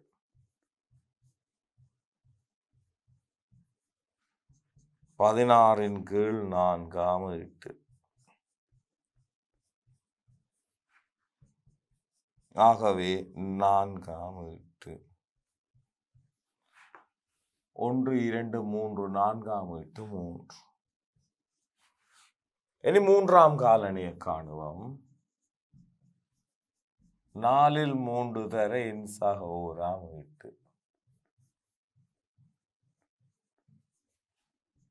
4 3 தர 16. நான் நேரி எழுதுறேன். ஏற்கனவே அங்கே எழுதிட்டோம். 15 சக உண்டு. 15 மட்டும் 16 தானே.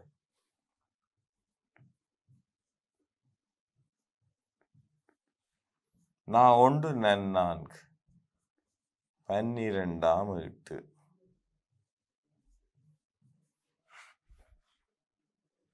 1 2 3 4 5 6 7 8 9 10 11 12 9. ஆகவே காலணைகள் தெரிந்தால் காலணை இடைவீச்சு காலணை இடைவீச்சு காலணை இடைவீச்சு எப்படி காண்றது? மூன்றாம் காலணையிலிருந்து முதலாம் காலணையை கழிக்கணும். 9 3 6 பாருங்க. காலணை இடைவீச்சு காணணும்னா மூன்றாம் காலணையும் முதலாம் காலணையும் தெரியணும். அது நாங்கள் கண்டுட்டால் மூன்றாம் காலணையிலிருந்து முதலாம் காலணையை கழிச்சோமோ அதுதான் காலணை இடைவீச்சு. 1 1 1 சரியா? இது பகுதி A. பகுதி B பார்ப்போம். மேலே உள்ள மாணவர் குழு பெற்ற புள்ளிகள் ஆயிடைகளாக கீழே தரப்பட்டுள்ளது. பெற்ற புள்ளிகள் மாணவர் எண்ணிக்கை ஆரித்திரை கோணம். 1 தொடக்கம் 3 4 பேர், 4 தொடக்கம் 6 3 பேர். அடுத்தது 7 தொடக்கம் 9 10 தொடக்கம் 12 வேணும். 7 தொடக்கம் 9 1 2 3 4 5 6 பேர். அடுத்தது 10 தொடக்கம் 12 1 2 2 பேர். பாப்பம் 6 2 இஞ்ச வரணும். என்ன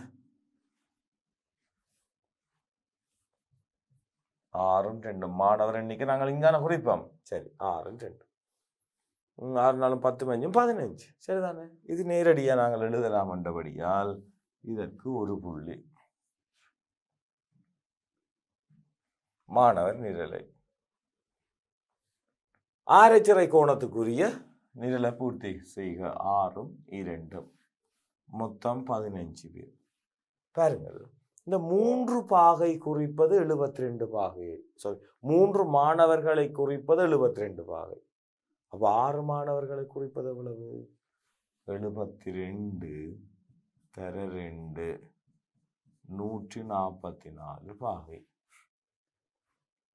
4 பேரை குறிப்பது 96. 2 பேரை குறிப்பது 96 2 48 பாகை. பாருங்க, சிம்பிள், நேரே எழுதி கொள்ளலாம். ஆகவே இதற்கு 2 புள்ளிகள்.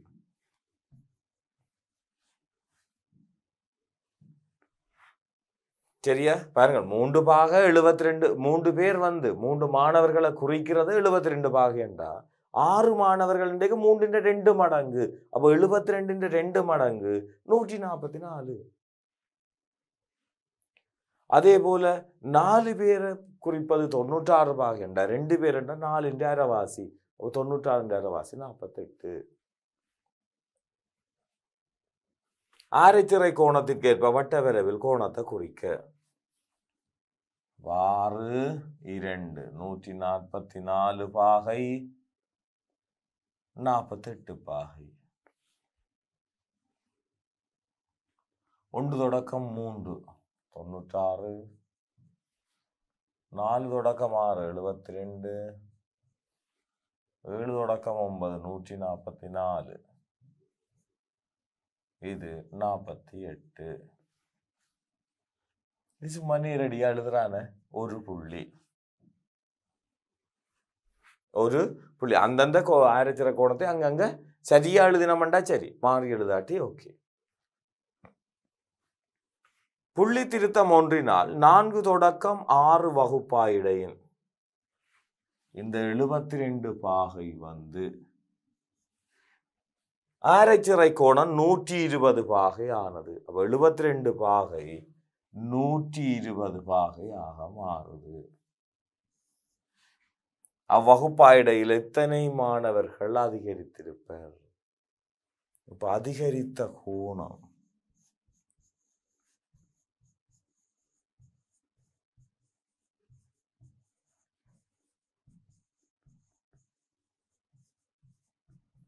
நூற்றி 20 சாய 72 8 சரியா 8 10 2 போனா 8 அப்ப 11 7 போனா 4 48 பாகை. அப்ப 48 பாகை என்றா எத்தனை பேர்? 2 மாணவர்கள். ஆக 48 பாகை குறிப்பது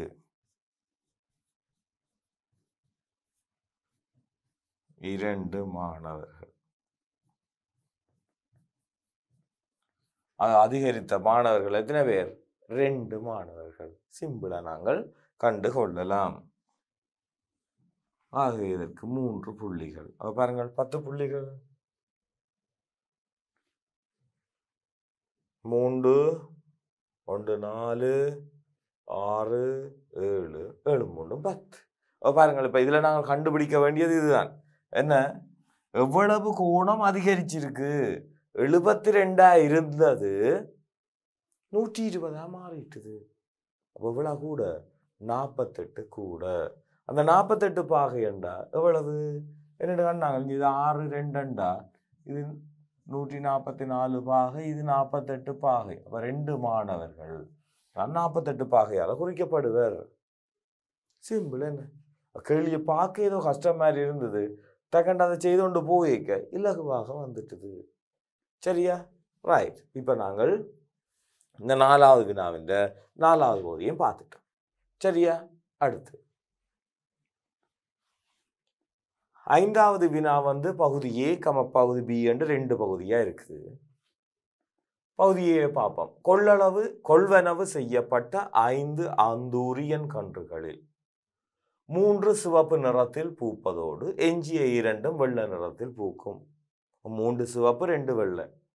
இக்கன்றுகளை நடுவதற்கு 3 சிவப்பு நிறச்சாடிகளும் 2 கருப்பு நிறச்சாடிகளும் கொள்வனவு செய்யப்பட்டது. எழுமாறாக எடுக்கப்பட்ட பூச்செடி பூச்சாடி என்பவற்றில் நடுகை செய்யப்பட்ட எழுமாற்றாக எடுக்கப்பட்ட பூச்சாடியானது பூச்செடிக்குள்ள எழுமாறாக எடுத்து வைக்கணுமா? அது மாறும்.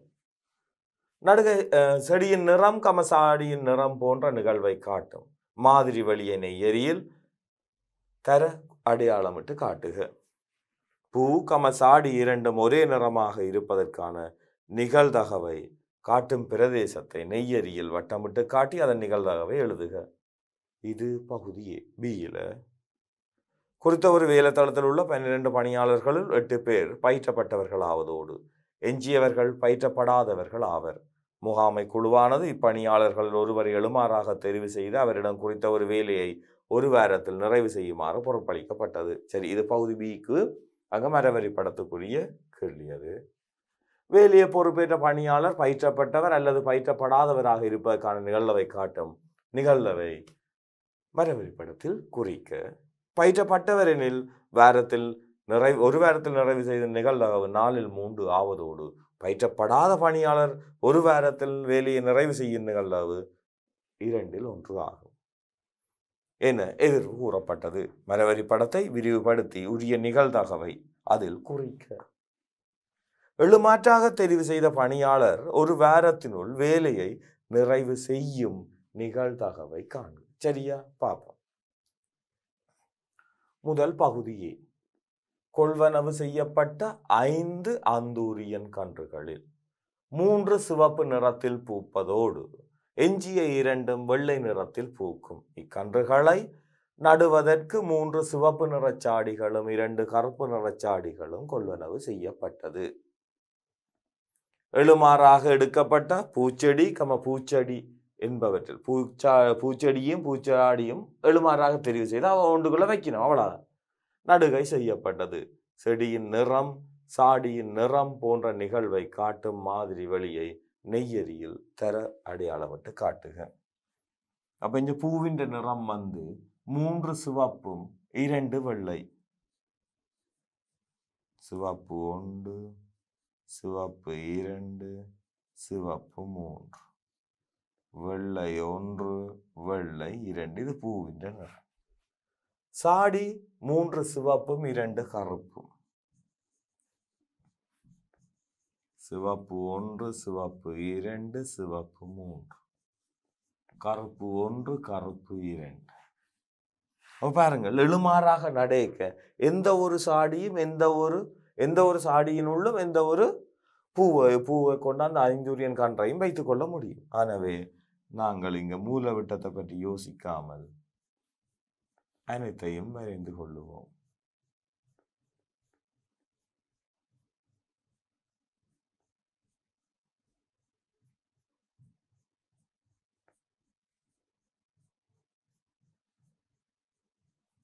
சரி, அப்ப நாங்கள் இலகுவாக இதை குறிச்சாச்சு. இதற்கான புள்ளிகள் 2. சரியா? ரைட். அடுத்து பார்ப்போம். பூ சாடி இரண்டும் ஒரே நிறமாக இருப்பதற்கான நிகழ்வை காட்டும் பிரதேசத்தை நெய்யரியில் வட்டமிட்டு காட்டி அதன் நிகழ்தகவை எழுதுக. அப்போ ஒரே நிறமாக இருக்க வேண்டுமெனில் பாருங்கள், சிவப்பு சிவப்பு தான், வெள்ளையும் கருப்பும் வராது. அப்ப இது மட்டும்தான் வரப்போகுது. சரியா? வட்டமிட்டு காட்டி அதன் நிகழ்தகவை எழுத போறோம். பாருங்கள், 3 9, மொத்தம் 5 25, 25 9. பாருங்கள், வட்டமிட்டு காட்டுகிறோம். அங்கே இரண்டும் ஒரே நிறமாக இருந்தால் இங்கே ஒரே நிறமாக இருப்பது சிவப்பு நிறச்சாடி சிவப்பு பூக்கன்று, மற்றது வெள்ளப்பூக்கன்று அங்கால கருப்பு நிறச்சாடி. அப்ப அங்க அதுவும் வராது. ஆகவே இதற்குரிய புள்ளிகள் கட்டமிட்டு காட்ட 1, நிகழ்தகவை எழுத 1 என்று 2 புள்ளிகள். அப்ப பகுதி ஏக்கு 4 புள்ளிகள் வந்துட்டது. சரியா? சிம்பிளா நாங்கள் இதை பார்த்துட்டோம். அடுத்த பார்ப்போமா? அடுத்து என்ன? மரவரிப்படம். பாருங்கள், நெய்யரியும் மரவரிப்படமும் சேர்ந்துதான் வருது. அந்த நெய்யரியில அந்த பாருங்கள், இந்த மூலவிட்டம் அல்லாததும் வரும். அது தரம் 11 கற்றினாங்க. இது ஏன் இதுல ஒரே நிறம் ஒரே சாடி அதெல்லாம் பிரச்சனை இல்லை. ஏன் அது பூவும் சாடியும் என்றபடி எங்களுக்கு அங்க இந்த மூலவிட்டத்தை பற்றி யோசிக்கவில்லை. பகுதி பியை பார்ப்போம். குறித்த ஒரு வேலை தளத்தில் உள்ள 12 பணியாளர்களுள் 8 பேர் பயிற்றப்பட்டவர்களாவதோடு எஞ்சியவர்கள் பயிற்றப்படாதவர்கள். முகாமை குழுவானது இப்பணியாளர்களுள் ஒருவரை எழுமாற்றாக தெரிவு செய்து அவரிடம் குறித்த ஒரு வேலையை ஒரு வாரத்தில் நிறைவு செய்யுமாறு பொறுப்பளிக்கப்பட்டது. பாருங்கள், குறித்த ஒரு வேலை தளத்தில் உள்ள 12 பணியாளர்களுள் 8 பேர் பயிற்றப்பட்டவர்கள். அப்ப எஞ்சிய 4 பேரும் பயிற்றப்படாதவர்கள். வேலையை பொறுப்பேற்ற பணியாளர் பயிற்றப்பட்டவர் அல்லது பயிற்றப்படாதவராக இருப்பதற்கான நிகழ்தகவை காட்டும். நிகழ்தகவை வேலையை பொறுப்பேற்ற பணியாளர் பயிற்றப்பட்டவர் அல்லது பயிற்றப்படாதவராக இருப்பதற்கான நிகழ்வை காட்டும் நிகழ்தகவை மரவரிப்படத்தில் குறித்து காட்டுக. மொத்தம் 12 பணியாளர்களில் 8 பேர் பயிற்றப்பட்டவர்கள், 12 பேரில் 4 பேர் பயிற்றப்படாதவர்கள். ஆகவே இதற்கு ஒரு புள்ளி. சிம்பிள். ரைட்.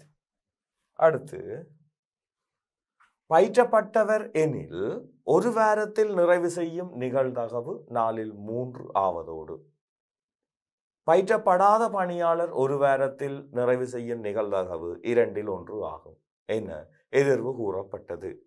மரவரி படத்தை விரிவுபடுத்தி உரிய நிகழ்தகவை அதில் குறிக்க.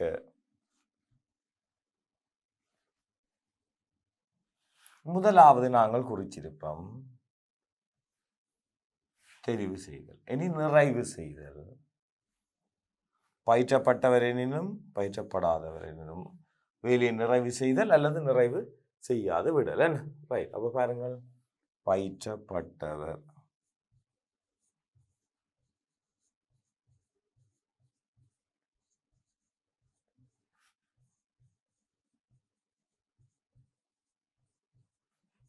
பயிற்றப்படாதவர் உரிய நேரத்தில் என்ன குறித்த ஒரு வாரத்தில் நிறைவு செய்தல்.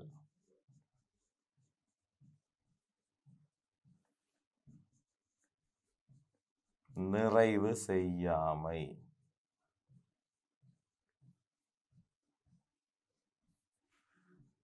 இங்கேயும் நிறைவு செய்தல்.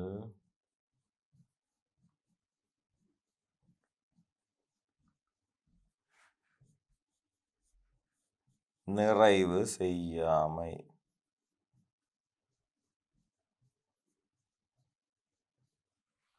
அவ்வளவுதான்.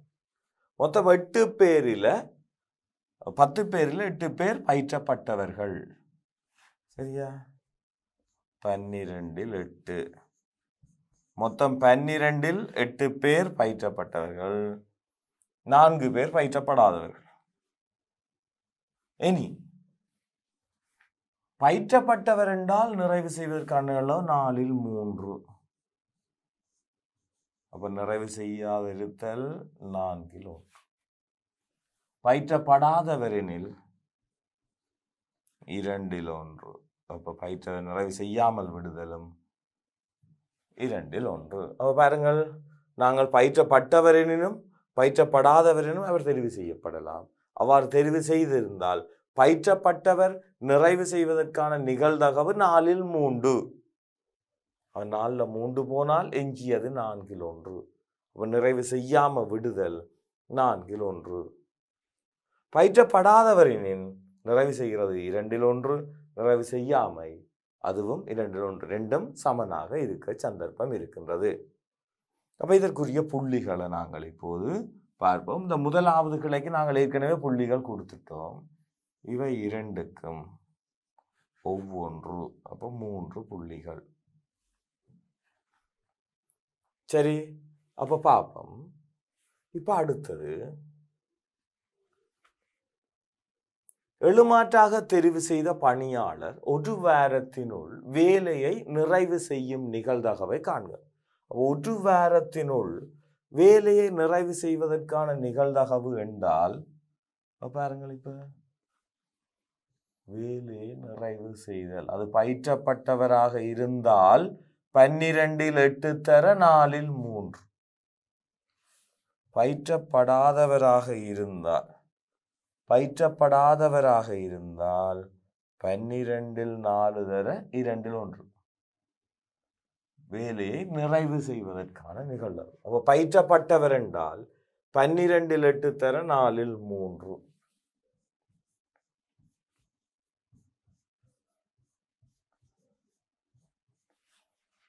பயிற்றப்படாதவர் என்றால் 12இல் 4 தர 2இல் 1.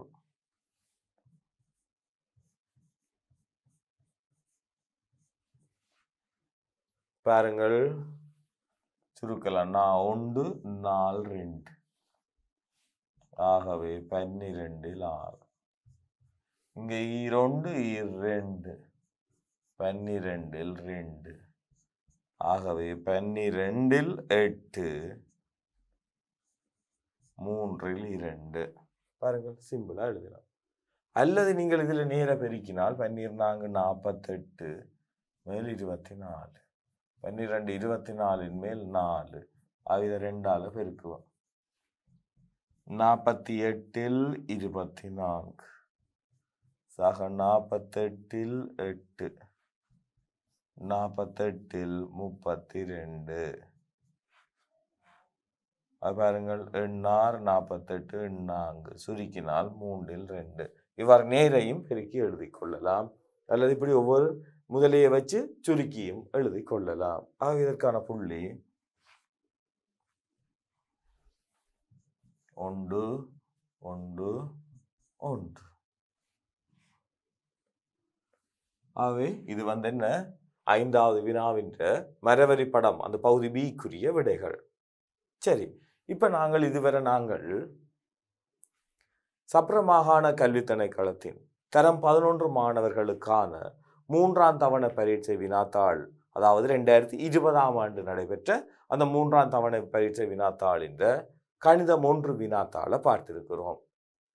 இதன் தொடர்ச்சி கணிதம் 2க்குரிய வினாத்தாளாக அடுத்த காணொலியில் நாங்கள் பார்க்கலாம். சரியா, பாருங்கள், பகுதி 1 கணிதம் 1க்குரிய வினாத்தாள் இது. இந்த முக்கியமான பாடங்களை காண டிபி எடுகேஷன் யூடியூப் சேனலை சப்ஸ்கிரைப் செய்யுங்கள். சேனலுக்கு புதிதாக வரும் பாடங்களை கற்றுக்கொள்ள பெல் பட்டனை அழுத்துங்கள். இலங்கை மாணவர்களுக்கு இலவசமாக கல்வி கற்பிக்கும் மிகப்பெரிய பாடசாலை டிபி எடுகேஷன்.